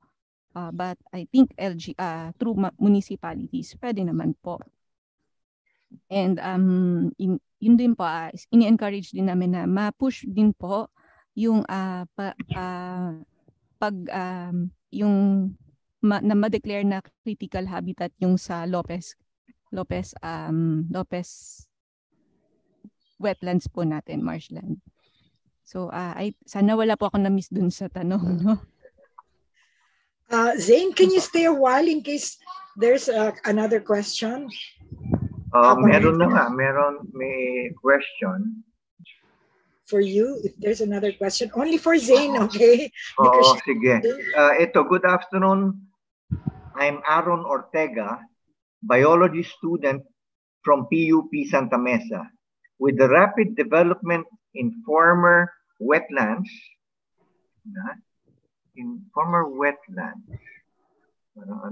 wow. Nawala. Teka muna. Such as in Calabar Zone region, for restoration in those particular areas? I think that question should be addressed po sa specifically for the DNR region 4E, because I cannot answer for that part po dahil this is very specific po to the location. So at the national level, wala naman po. And ano po ba yung sinasabi natin dito, yung mga former wetland areas po? Yeah, but doon naman po, I think meron pong isa pang questions na how do we treat wetland or peatland situated within A&D lands? Yes, galing sa DNR. Michael ng DNR. Opo. Actually, sir, supposedly, yung mga wetlands na situated within A&D lands, dapat hindi nga siya actually, kung siya ay wetlands, hindi siya dapat A&D under dun sa water code natin. Although meron talagang gray area dun sa water code natin, specifically dun sa mga wetlands na like swamps and marshes. As of now, kailangan yun i-enforce talaga natin yung sa water code natin. And dun sa mga areas na yun, yung may mga conflict, like yung may mga claimants, what we can try to do is yung to kumbaga ipagpatuloy talaga yung mga dialogues natin on how to conserve this, ano yung importance nito, and of course yun nga yung i-promote natin yung partnership with these people para hindi kumbaga hindi matuloy-tuloy yung pag-convert dun sa area. And ayun, para mag-benefit din. Pero yun, talagang kailangan nating wag ma-convert talaga into other land use sana yung mga areas na ito. Yun po. Is DOST doing studies on peatlands? Hindi ko po alam, but ERDB is doing studies on peatlands po, researches in peatland and 11RR. So katulong din po rin dyan yung Forest Foundation natin, Forest Foundation Philippines, and marami naman, may mga actually marami na pong nag-start ng mga researches, even Caraga State University, Visayas State Universities, yun po. But the OST, not well aware po. But we can maybe one of our future meetings with them, we can ask them or discuss with them. Thank you po. Okay, there's another request here from Adam Jesus bearing blah blah. No? I hope we can have a copy of the presentation. Thank you. And he comes up with his email. So Anna, please take note of the email address. Yeah. Can is it okay, Zane, to give out your presentation? Sige po, i-ano na lang po namin.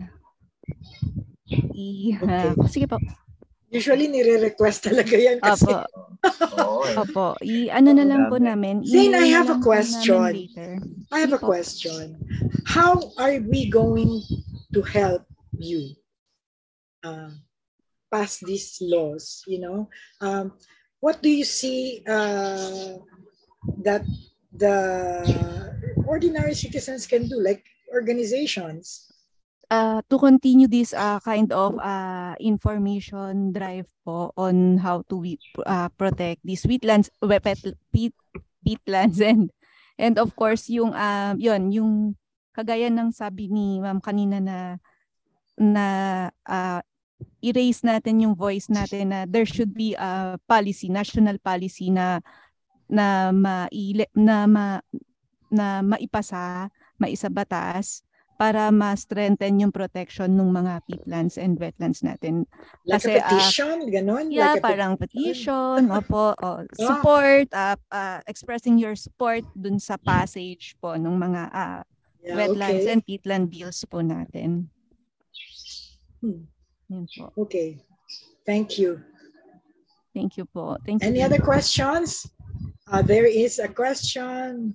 I see a hand raised. Oh, it's Sister Bing. Sister Bing, go ahead. It's a thumbs up. Thumbs up, yeah. Thumbs up ba? Akala ko press approve. Okay. Dun sa answer sa iyo ni Suzanne. Okay. So, wala nang question ba? Are we going to let Suzanne go? Zane, thank you very much for coming over and enlightening us. Actually, it's nice to learn these things. Marie, can we ask a copy of the laws that are filed, the bills that are filed? Yes, Zane, is it possible for you to send us a copy of the bills?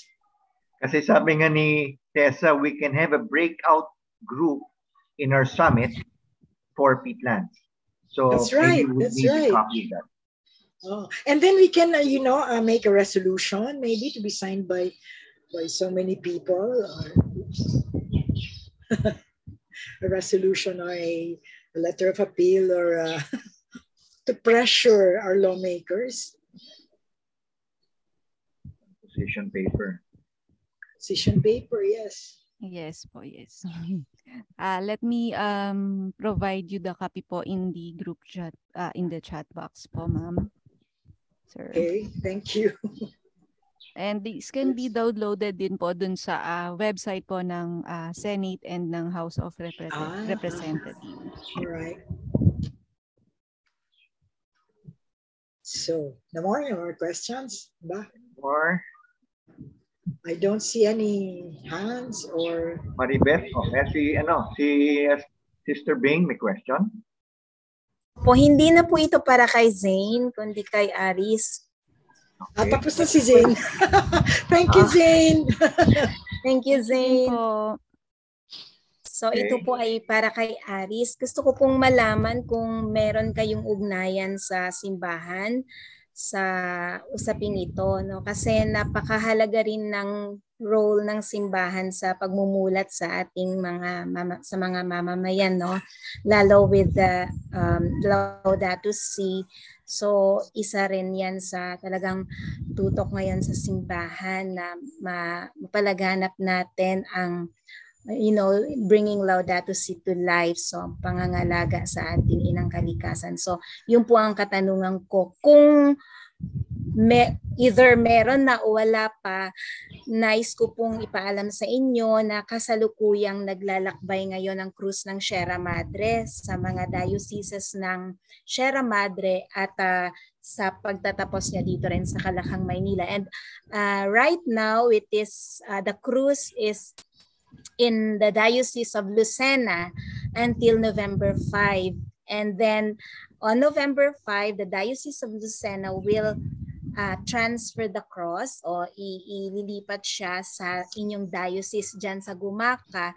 At baka magandang pagkakataon na ito na umugnay sa simbahan para habang nandyan ang cruise, kasi parang icon siya ng kalikasan, no? So habang nandyan yung cruise, ay mapatingkad yung issue na to sa mga mamamayan habang naglalakbay ang cruise ng Sierra Madre. Salamat po. Aris, any response? No, mamaya na. Baka may iba pang questions, Randy, for him. Let's wait for the other questions. Sige. Meron pa bang questions for Aris?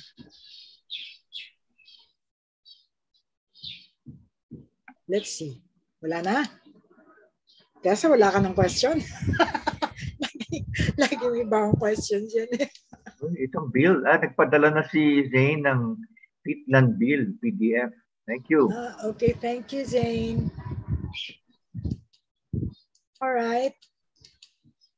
I'm going down the gallery to see kung merong mga questions, kung may raised hands.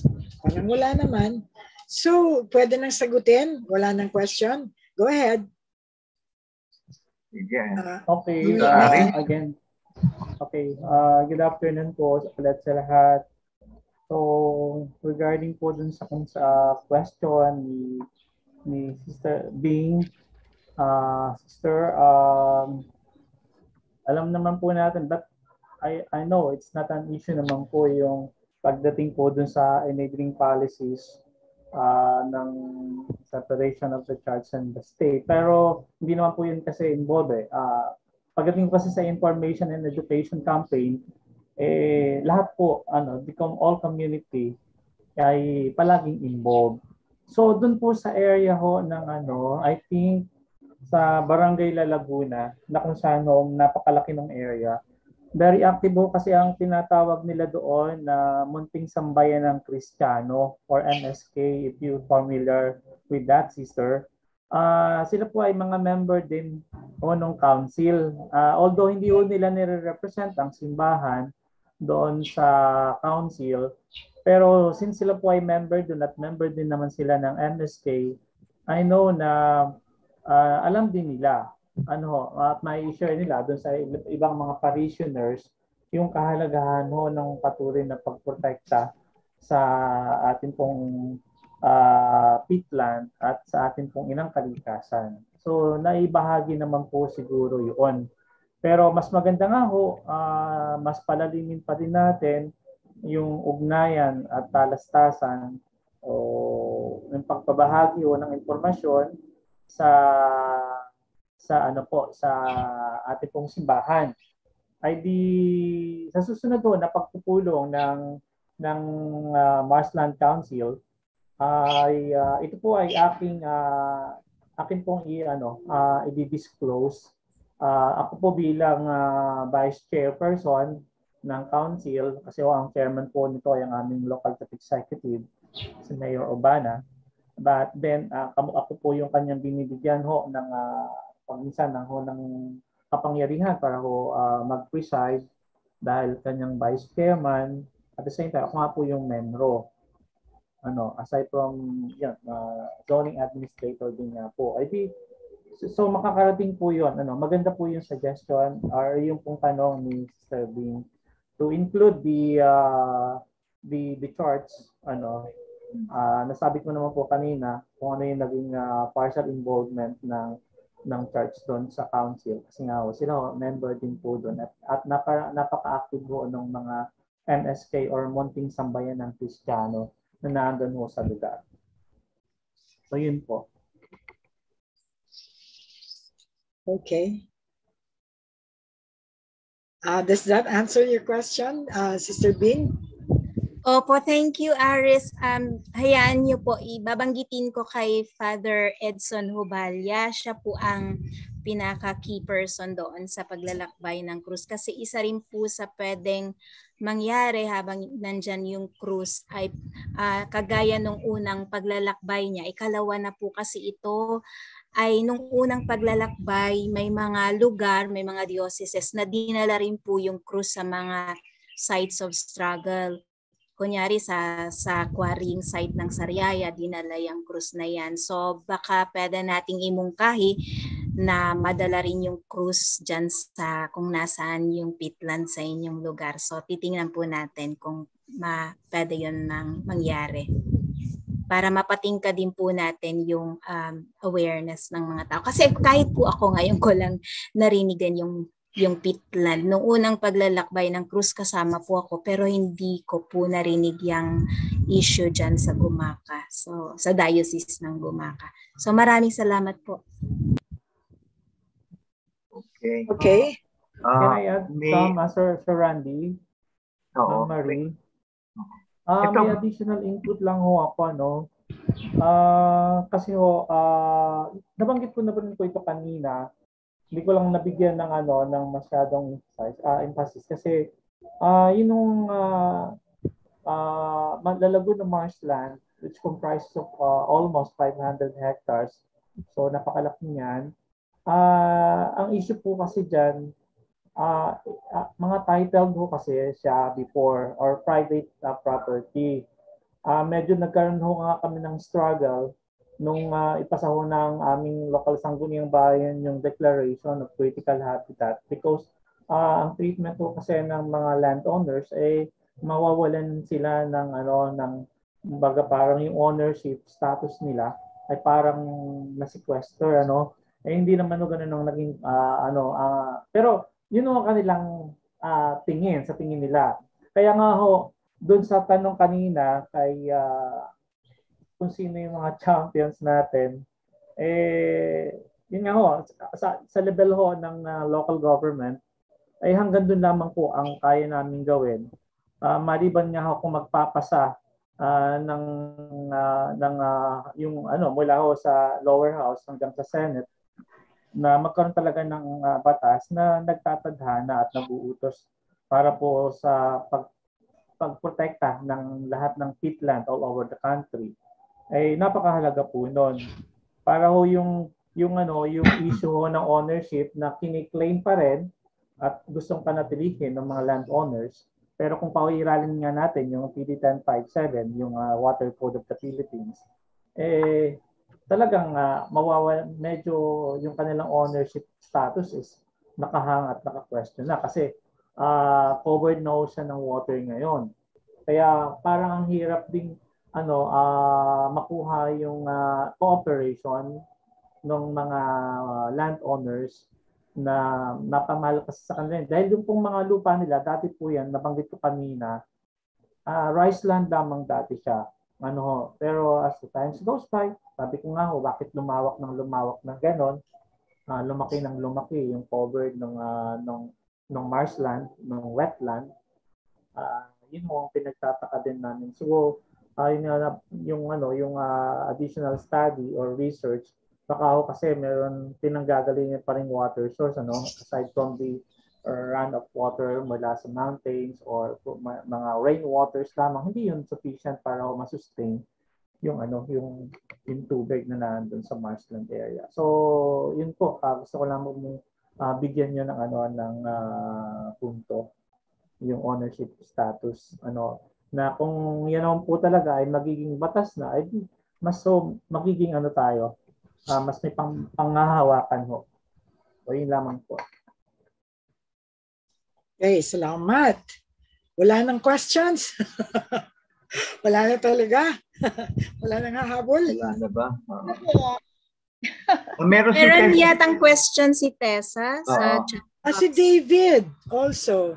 David Angelo. Sige. Si Tessa, maybe start na para Si Tessa has a question. Tessa first? Yeah. Sige. Kanina pa. May alam ba silang kaso ng sunog dito sa Philippines brought about by a change in land use of peatlands? Si David na din siguro magtanong para isahan. Sige, para one go na lang. Yes. Sir, David? Ang question ko lang, kasi di ba sir, sa DNR din. Sayang hindi ko naisip kagad kanina eh. Kasi ang problema kasi ng mga batas natin gaya ganito ay enforcement, no? Do you think sir na providing the DNR with police power through the Environment Enforcement and Protection Bureau would help protecting these natural resources? Kasi parang nawawala na sa trajectory yata ng DNR yung EPEB bill during this new administration. Ang problema talaga, wala kayong police power kahit sa local at sa national. Nangyayari pag mayroong nag-violate, titimbrehan ng padrino, pagdating na doon, wala na, di ba? Nakatakas na yung mga sumisira doon sa mga natural resources natin. Yun lang naman yung concern ko. Thank you. Sir Aris? Ako po ba ang pinatutungkulan ng tanong? So, okay po. Sir, yes po, Sir David. We know naman, tama po kayo. Kami po kasi, ako, lalo na as designation lang po kasi or additional task lang sa akin yung pagiging menro, wala akong police power. But, again, gusto ko lang pong ninawin na yung pong enforcement division ng DENR through Senro, sila ho yung meron nung mandato para ho dun sa protection. Kaya lang, tama po, again kayo, kasi nga, coordination pa rin with the Philippine National Police to enforce the law. Kasi nga ay palaging nilang sasandalan yun. Pwede naman po silang sa monitoring, makita nila kung sino yung nagbabiolate, ay ito po kanilang siguro masasampahan ng kaso. Hanggang doon, pero yung hulihin sila sa apprehension, siguro they don't have that type or kind of power. Sa amin naman po dito sa Lopez, I think wala naman nung kaming case na nagkaroon ng nasunog na dyan. Wala naman pong ganon. Pero yung mga minimal offense po na yung illegal fishing na ginagawa before ay hindi na ho napapractice naman na ngayon. And then yung mga pamamaril ng mga ibon in protecting our ecosystem, yung mismong protected zone or area, at least wala na rin naman hong ganong mga insidente. After ho nung magkaroon ho ng mga pagpapasa ng mga local ordinances and barangay ordinances, ay ito po ay not tumigil na at wala na. At meron ho kami doong mga watchers, environmental watchers na naka-assign sa Lalagoon ng marshland. So yun po. At ano pa ba itong gusto kong idagdag? Yung gusto nang ma-recall. So yun, Sir David, pero from time to time, every time na mayroong mga law violators, meron nung kaming close coordination with our local Lopez Municipal Police Station. At sila po ay member din doon sa council. Okay. Meron pa ba? Baka, Randy, may mga comments sa chat box that you want to read? Kung minsan may mga comments dyan eh. Kaya hindi ko kasi mabasa.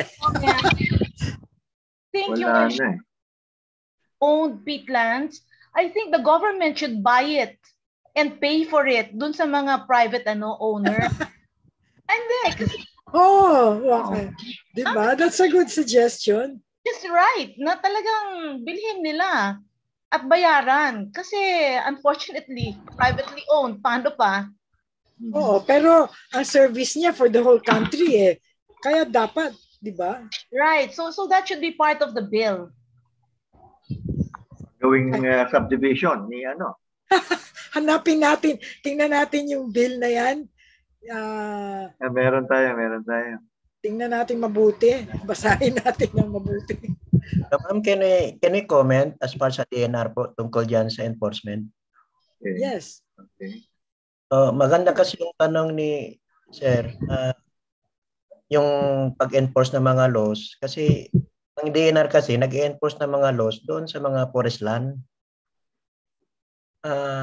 Kasi karamihan ko kasi ng mga ng mga peatlands na sa kapatagan po yan. So most probably, those areas which are wetlands or peatlands ay nasakupan na rin or na-release na rin yan as AND. So yun po, hindi po nag-enforce ng law yung DNR ng forestry laws doon po sa mga forest outside sa forest lands po.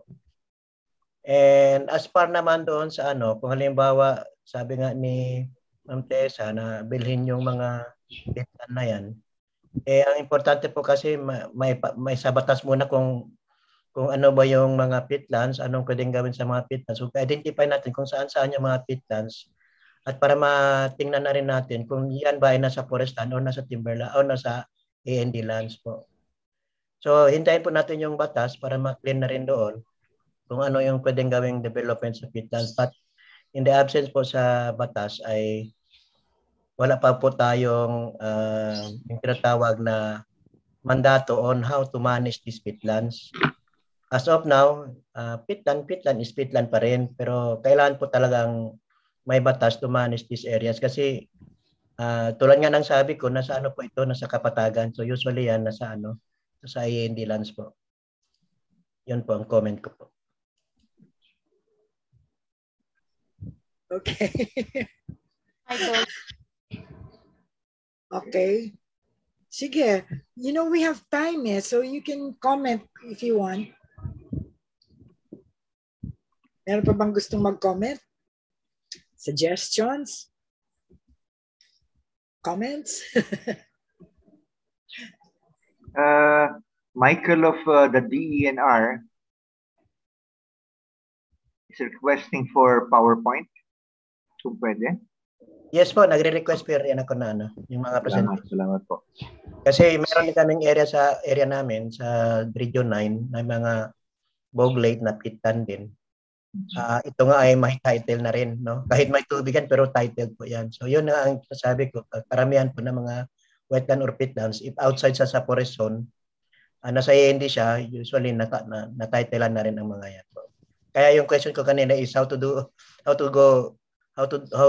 we treat yung mga peatlands or wetlands na may issued titles na po. Ay, naku, mga problema natin. Problema ng ating kalikasan. Dami-dami naman. Ay. Yes nga. Totoo po yun, ma'am. Kasi sa dami ng tao na ng Pilipinas po, halos lahat ng lupa ng pilas sa Pilipinas, nasakupan na rin po ng tao. Except those, kahit po nga yung mga protected areas, yung mga patches natin, kukunti yung lang, kasi mabuti nga naman na proclaim na protected area kasi na-limit natin yung in-migration ng mga tao, pero yung nasa labas talaga, even forest lands or mangroves, coastal areas, puno na rin po ng mga tao po yan. Dahil po sa population na rin po. Okay. Meron pa? May comment dito si David D'Angelo, I think directed to Sir Arias. He says, sa Atimunan, Quezon nga pala ako lumaki. Sir Arias. Talaga, David? Tiga Quezon din siya. Kasama kami dun sa nag-rally dyan para maprotektahan yung Lamon Bay. We demanded for the protection of the Lamon Bay area. Kasi may mga malalaking fishing vessels doon, buli-buli yung tawag, that they're getting all the fish, even the small one. So protected na naman siya ngayon. Okay, that's good. So, maybe ma'am, I can also meron pa rin akong follow-up question kay Sir RB. Sige. Meron ba silang yung LGU nila is, kasi ito kasi yung pinaka-importante sa mga LGUs para ma-allocate natin ng maayos yung mga lupa natin, yung mga resources, yung comprehensive land use plan, land allocation, saan ba yung forest land nila, saan yung peatland nila. Kasi ang DNR naman nagdagay ng assistance sa mga LGUs to formulate their FLUPs, forest land use plan, CLUPs, ICM, Integrated Coastal Management Plans, mga ganun. Kaya lang, hanggang papel lang palagi Kaya hindi ko alam kung paano ba tinitreat ng mga LGUs itong mga plans na ina-approve naman nila, ina-adapt. Kung na-implement ba ito, halimbawa, meron kaming ginagawang Provincial Foreshore Development and Management Plan. That is intended for the provincial government na i-implement, na merong council. Pero ang mahirap kasi, pag sinabi natin sa plan na i-relocate yung mga tao na nasa disaster zone o risk area tulad ng coastal areas, hindi naman magawa ng LGU. So yun po. Kung meron tayong mga plano na sinusunod according to our guidelines, na ang problema is implementation pa rin doon po sa local level po.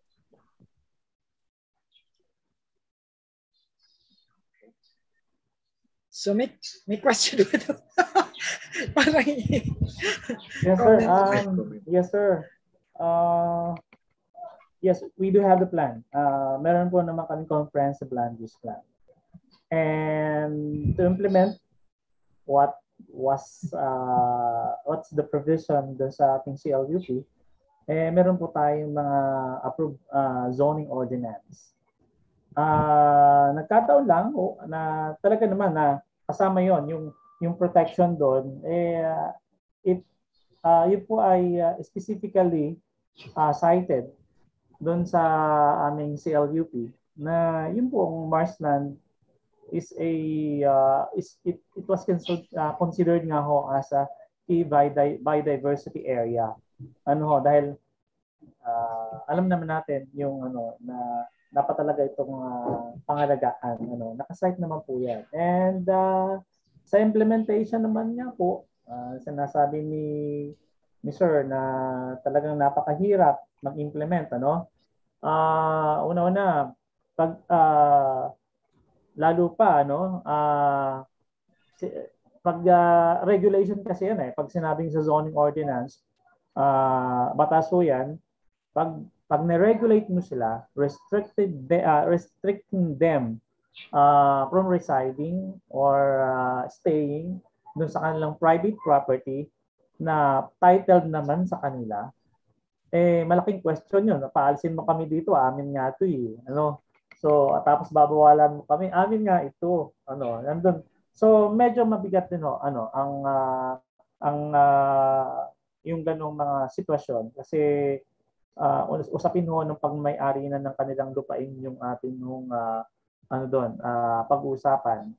Dahil ang amin lamang mga restriction doon ay doon sa area, siyempre sa zoning, as zoning administrator din kasi ako, as a additional function being the municipal planning and development coordinator, ay ini-ensure namin na wala namang activity o magtatayo ng factory that ng kanilang nature ng kanilang trabaho, ng nature ng kanilang industry or commercial activity na magkakaroon ng pagsusunog. Kasi alam naman natin na mag-epekto, baka nga malapit dun sa area na yon, o kung madrain siya, magkaroon ng fire or haze, napakahirap. Ano po? So, sa level ho namin, sa local government, ay kung sa amin pong ginagawa, kung ano man po yung kaya namin gawin, ano ho, basta sa level lang ho namin. So, yun, pagdating nga ho sa regulations. Ano. Okay. So, yun, sir. We have those plans naman po. Okay, may question dito galing kay Dr. Nina Galang, yung convener ng Green Convergence. Is DOST doing studies on peatland? Would you know, Sir Ari? Is DOST doing studies on peatland?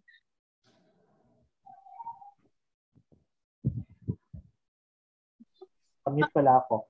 In our case, sir, I think ang DOST ho, since meron din kami mga partnership program with DOST, hindi ho, wala ho, as far as I know, no? Yung pong engagement ko sa kanila, wala ho kaming partnership sa kanila pertaining to the protection or conservation of the peatland. Maliban nga ho sa DENR na sila ho yung unang nag-initiate para ho i-inform na ang mga LGU na merong presence ng peatland. And we are very lucky naman na dahil nagkaroon nga ho ng ganyang discovery or information, meron ho kaming naging partner, yun nga pong IIRR, which is very active ho pagdating ho dun sa research na kanila pong kinakandak, katulong din ho kami. Dr. Galan, are you satisfied? I don't see her. Anyway. Well, yeah, of course. That's the. No, I was just wondering if this is an area of interest to DOST, because we really need scientific studies, because peatlands are not yet established as a very important ecosystem in scientific literature, it seems, no? But now we're finding out more and more how important it is. And especially with climate change, its conversion to other land uses can contribute a lot of carbon to the atmosphere. It's like burning a forest or cutting down a forest. When you cut down the trees, it will release a lot of carbon dioxide and you lose also carbon sinks. So, but there's really much more to learn. Sabi nga ni Zane, there are peatlands which are expanding without, and they don't know why. Are there springs under, or is the nature of the soil such that, it retains more water? So there's so much to be done. So I think, I wish DOST would be involved. But I'm glad to hear, as Zane said, that there are some universities studying it. But I think the government should allot funds to study it. Thank you. I'm here, even if you don't see me. Okay, you can see me. There I am. Okay. I miss you when I don't see you. There you are. I'm always here. I know. That's why I miss you when I don't see you. Okay, thank you very much. So, may question pa? Wala na? Wala na siguro. So we can, so Mr. Arias can breathe a sigh of relief. Maraming salamat po for gracing our forum. Maraming salamat for patiently answering all the questions. Nauna kasi si Zane umalis, kaya napuruhan si Mr. Arias. So anyway, thank you. We appreciate it. And Randy, kasi nagulo yung ating procedure because of Zane. So we need to make some announcements. Yeah. Yeah. But before that, I would like to, well, formally thank, formally, our participants for their questions and comments, and of course our guest speakers for their responses. But we have to get some brief but important announcements out of the way. First, okay, I'll be first. Go first.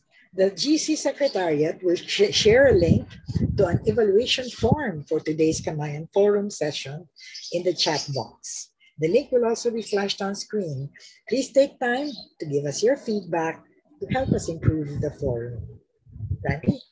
Yes. To add to that, no, if I may, Aaron Ortega issued a request asking if e-certificates would be given. I said, I replied, yes, I will discuss this later on. So here I am, I'm discussing it now. For those who require e-certificate of participation, there are some requirements for its issuance. Number one, the participant must have been actually present in the forum and not merely pre-registered. So dapat talagang yung picture nyo dun sa group chat, andyan. And secondly, additionally, the participant must submit a duly accomplished evaluation form. So that ties up with what Marie said. No? An evaluation form will be sent, will be made available to you for your accomplishing. Ayos ba, Aaron? Okay, it's done. You know what? We have an announcement. We're going to hold our Philippine Environment Summit, you know, in February. Lapit na yon. And we would like to call for presentations on innovative green projects. We always ask for innovative green projects kasi we want to feature these projects in our summits.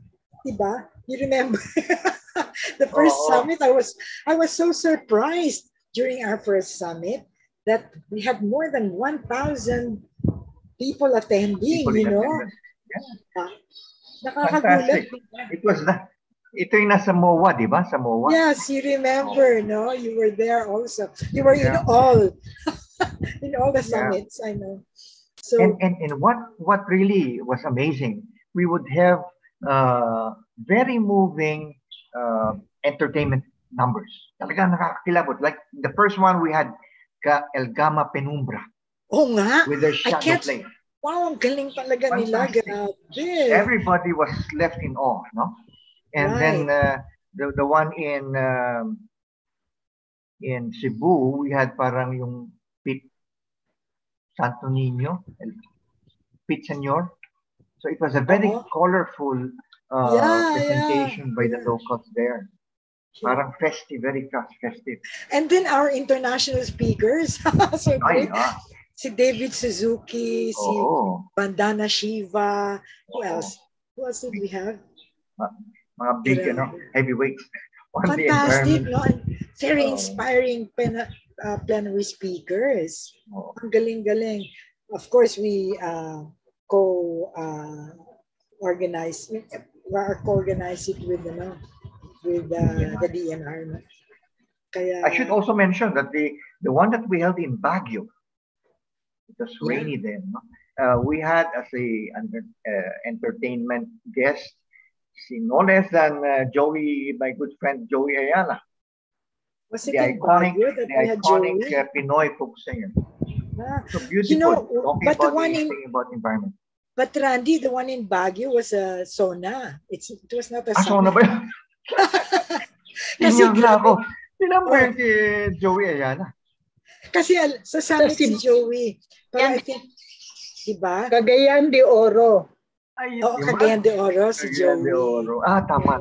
Kasi galing siyang Davao, diba? Right. That was also very good. Very nice. Saya-saya ng mga, you know what? I love those Philippine Environment Summits kasi laging the people are so happy. Di ba ang saya-saya? Imagine more than 1,000 people wearing big smiles every day. Kasi like they say, I cannot choose kasi di ba we have breakout sessions and they're all great breakout sessions na hindi makapili yung mga tao. Sabi nila, hindi ako makapili. Ano ba yan? Lahat maganda. So yung iba, lipat-lipat. So all those present, we would like you to invite you all to attend the fourth na, no, Male? Fourth? Yes, the fourth. Environmental Summit. And this will be stage when, Tessa? February 22 to 26. 22 to 26. And 2024 pala. Okay. 22 to 24. It will be held in Luzon kasi we already held one in Visayas and one in Mindanao. And we had one in Manila, the first one, Zamora. Right. So it's back to Luzon, and chances are it's going to be in Tagaytay. So malapit lang. So nice, no? I'm so excited kasi laging masaya yan. Super saya. Lahat ng nami-meet mo sa mga hallway, pag meal time, pag snack time, saya-saya ng group. Enjoy ako. So all those present, mark those dates and stay connected with us, no? So you know as things develop. See you in the Philippine Environmental Summit. Yes, please come. Naku, you will really enjoy it. Ngayon, you don't need airfare. Kasi Tagaytay lang, di ba malapit lang if you're in Manila. So do come. It's really a beautiful experience. And I'm not saying that because we organize it. That is quoting the participants themselves. Yung mga evaluations natin, grabe, ang gaganda. Diba? Kakatuwa. Are we okay now? Can we head on to the closing ceremony? Okay, but wait, I want to ask the people to, baka you have knowledge of some innovative projects that we can feature. Kasi what we want to do is to call attention to these projects na meron mga ganitong nangyayari, to celebrate them and possibly to duplicate them, to mainstream them, di ba? Oh, yan.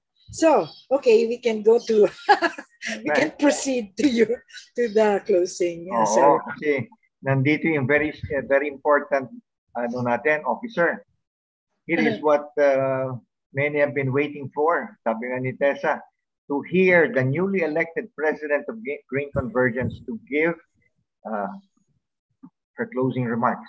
Let's all welcome Sister Bing Caranta. Sister Bing? Yeah, let's give her a warm Zoom applause.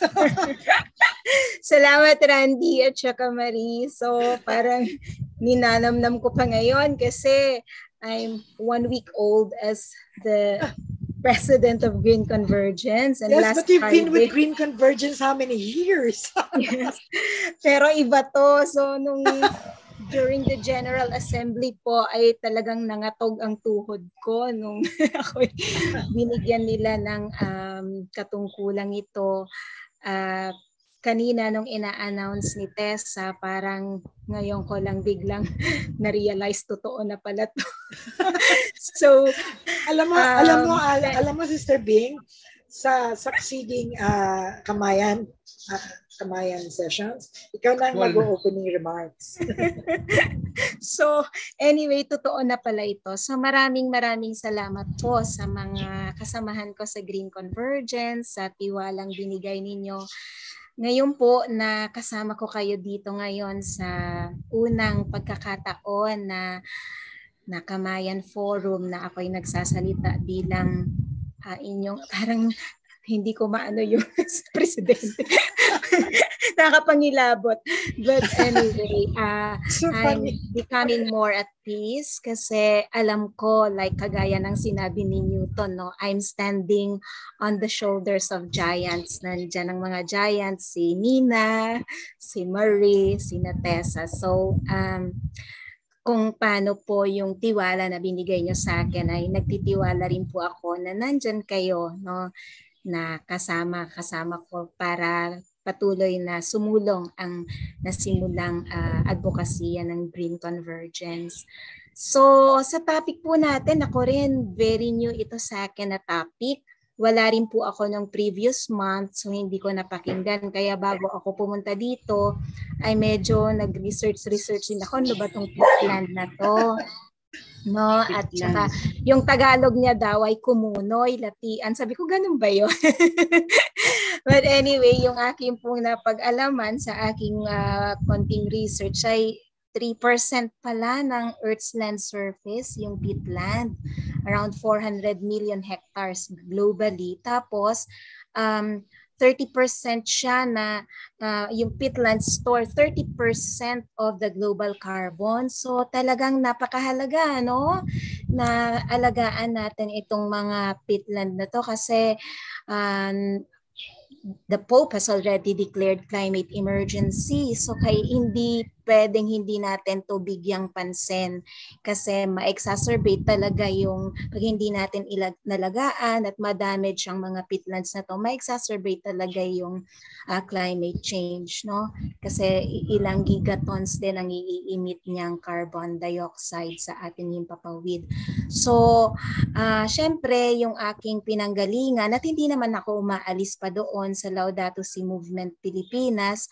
So sa akin pong pagtatapos o sa ating pagtatapos ngayon, gusto kong bigyang diin yung dalawang articles from the Laudato Si, and if I may read to you, Laudato Si 13 says the urgent challenge to protect our common home includes a concern to bring the whole human family together, sustainable and change. The Creator does not abandon us. He never forsakes His loving plan or repents of having created us. Humanity still has the ability to work together in building our common home. So hindi pwedeng nag-iisa, no? Talagang together. And my hope ang humanity to build together our common home. And he continues, our Holy Father continues, here I want to recognize, encourage, and thank all those striving in countless ways to guarantee the protection of the home which we share. So sa lahat po ng grupo na nandito, na nagbibigay ng kanilang mga ambag para i-build ulit natin yung ating common home. Pasasalamat po galing mismo sa ating Sansupapa at sa akin din personally maraming salamat kay Aris at kay Suseno sa DENR, sa local government unit ng Lopez at sa iba pang mga LGUs at sa iba pang mga NGOs, no, CSOs na talagang nagtataya para sa pangangalaga ng kalikasan ng aking pong pagpupugay at pasasalamat. Yung Laudato Si 14 naman po, sabi ni Pope Francis, I urgently appeal then for a new dialogue about how we are shaping the future of our planet. We need a conversation which includes everyone since the environmental challenge we are undergoing and its human roots concern and affect us all. We are together, no? We are in this together. So maganda po na maging bahagi na talaga ng wala na akong lusot, no, Maria tsaka Randy, every month. Every month, attend yes. ng Kamayan Yes. Forum. So this is a very good space, no, for this conversation na sinasabi ni Pope Francis.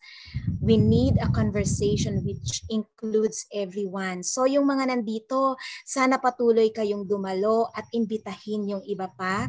At yung mga nakikinig sa Facebook, ganun din. Mag-join kayo dito sa Zoom mismo para mas mas intimate yung ating encounter pag sama-sama tayo dito sa Zoom. At sana talagang dumagdag pa ang mga taong mas mamumulat, no, sa pagmamahal at pangangalaga sa inang kalikasan. Sabi ni Pope Francis, lahat tayo merong kanya-kanyang maiaambag, no, skills, talents, no. Lahat tayo, walang isang tao na walang maiaambag. So lahat po tayo magsama-sama. I'd like also to share this with you. I read this just this morning from an Indian Hindu sage. there was somebody who asked this Indian Hindu sage. Ang pangalan niya si Ramana Maharshi. Ang tanong sa kanya, how do we treat others? At ang sagot niya, there are no others. So, hindi tayo magkakaiba. Tayo ay iisa. There are no others.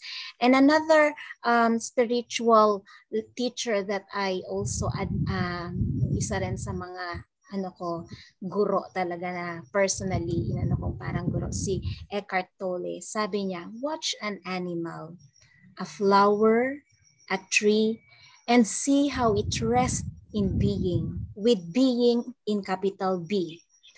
It is itself. It has enormous dignity, innocence, and holiness. However, for you to see that, you need to go beyond the mental habit of naming and labeling. The moment you look beyond mental labels, you feel that ineffable dimension of nature that cannot be understood by thought or perceived through the senses. At ito po yung naramdaman ko kanina nung tinitingnan ko yung mga peatland sa PowerPoint presentation ni Suzanne at saka ni Aris. No? It's beyond our thoughts and perception. It is a harmony, a sacredness that permeates not only the whole of nature, but is also within you. So this sacredness is within each one of us. And marami na yung nagsasabi nito na mga religious persons din na nagtataya sa kalikasan na ang ating ecological crisis na nararanasan ngayon is in fact a spiritual crisis. Kasi nakakaligtaan natin tingnan ang kabanalan ng nature. So yun po ang invitation ko sa pagsisimula ng aking paglalakbay sa Green Convergence sa katungkulan na ito na sana ay pukawin natin sa ating mga puso yung kabanalan na yon. Sabi rin ng isang mystic, si Meister Eckhart, when we see and respect ourselves as sacred, we also see and respect others as sacred. And in fact, there are no others, sabi ni Ramana, no? So yun po yung invitation ko. Kailangan magsimula sa sarili. Let us see and respect ourselves as sacred and beautiful. And pag nandun yun, magdadalo yun na ang pagtingin din natin sa lahat ng bahagi ng sangnilikha ay banal at maganda. And that is our vocation to honor this sacredness and to preserve this beauty of every creature, of every being, of every part of this beautiful creation. So yun po ang invitation ko sa ating lahat. Maraming salamat po. Thank you for a very... So kung magsabi ng amen. Okay, amen. Ang lalim ng ano. Ang lalim talaga. Beautiful. It's alam mo, pag spiritual na usapan, dapat nga magkaroon tayo ng ibang Zoom na pang spiritual naman, di ba? Ganda yun. Ay, nakalimutan ko po pala. Nakita ko yung ni Tessa, no? Marami tayong pwedeng gawin na magsisimula sa maliit and then we will cause a ripple effect. Nakita ko, sabi ni Tessa, maybe we can make a position paper.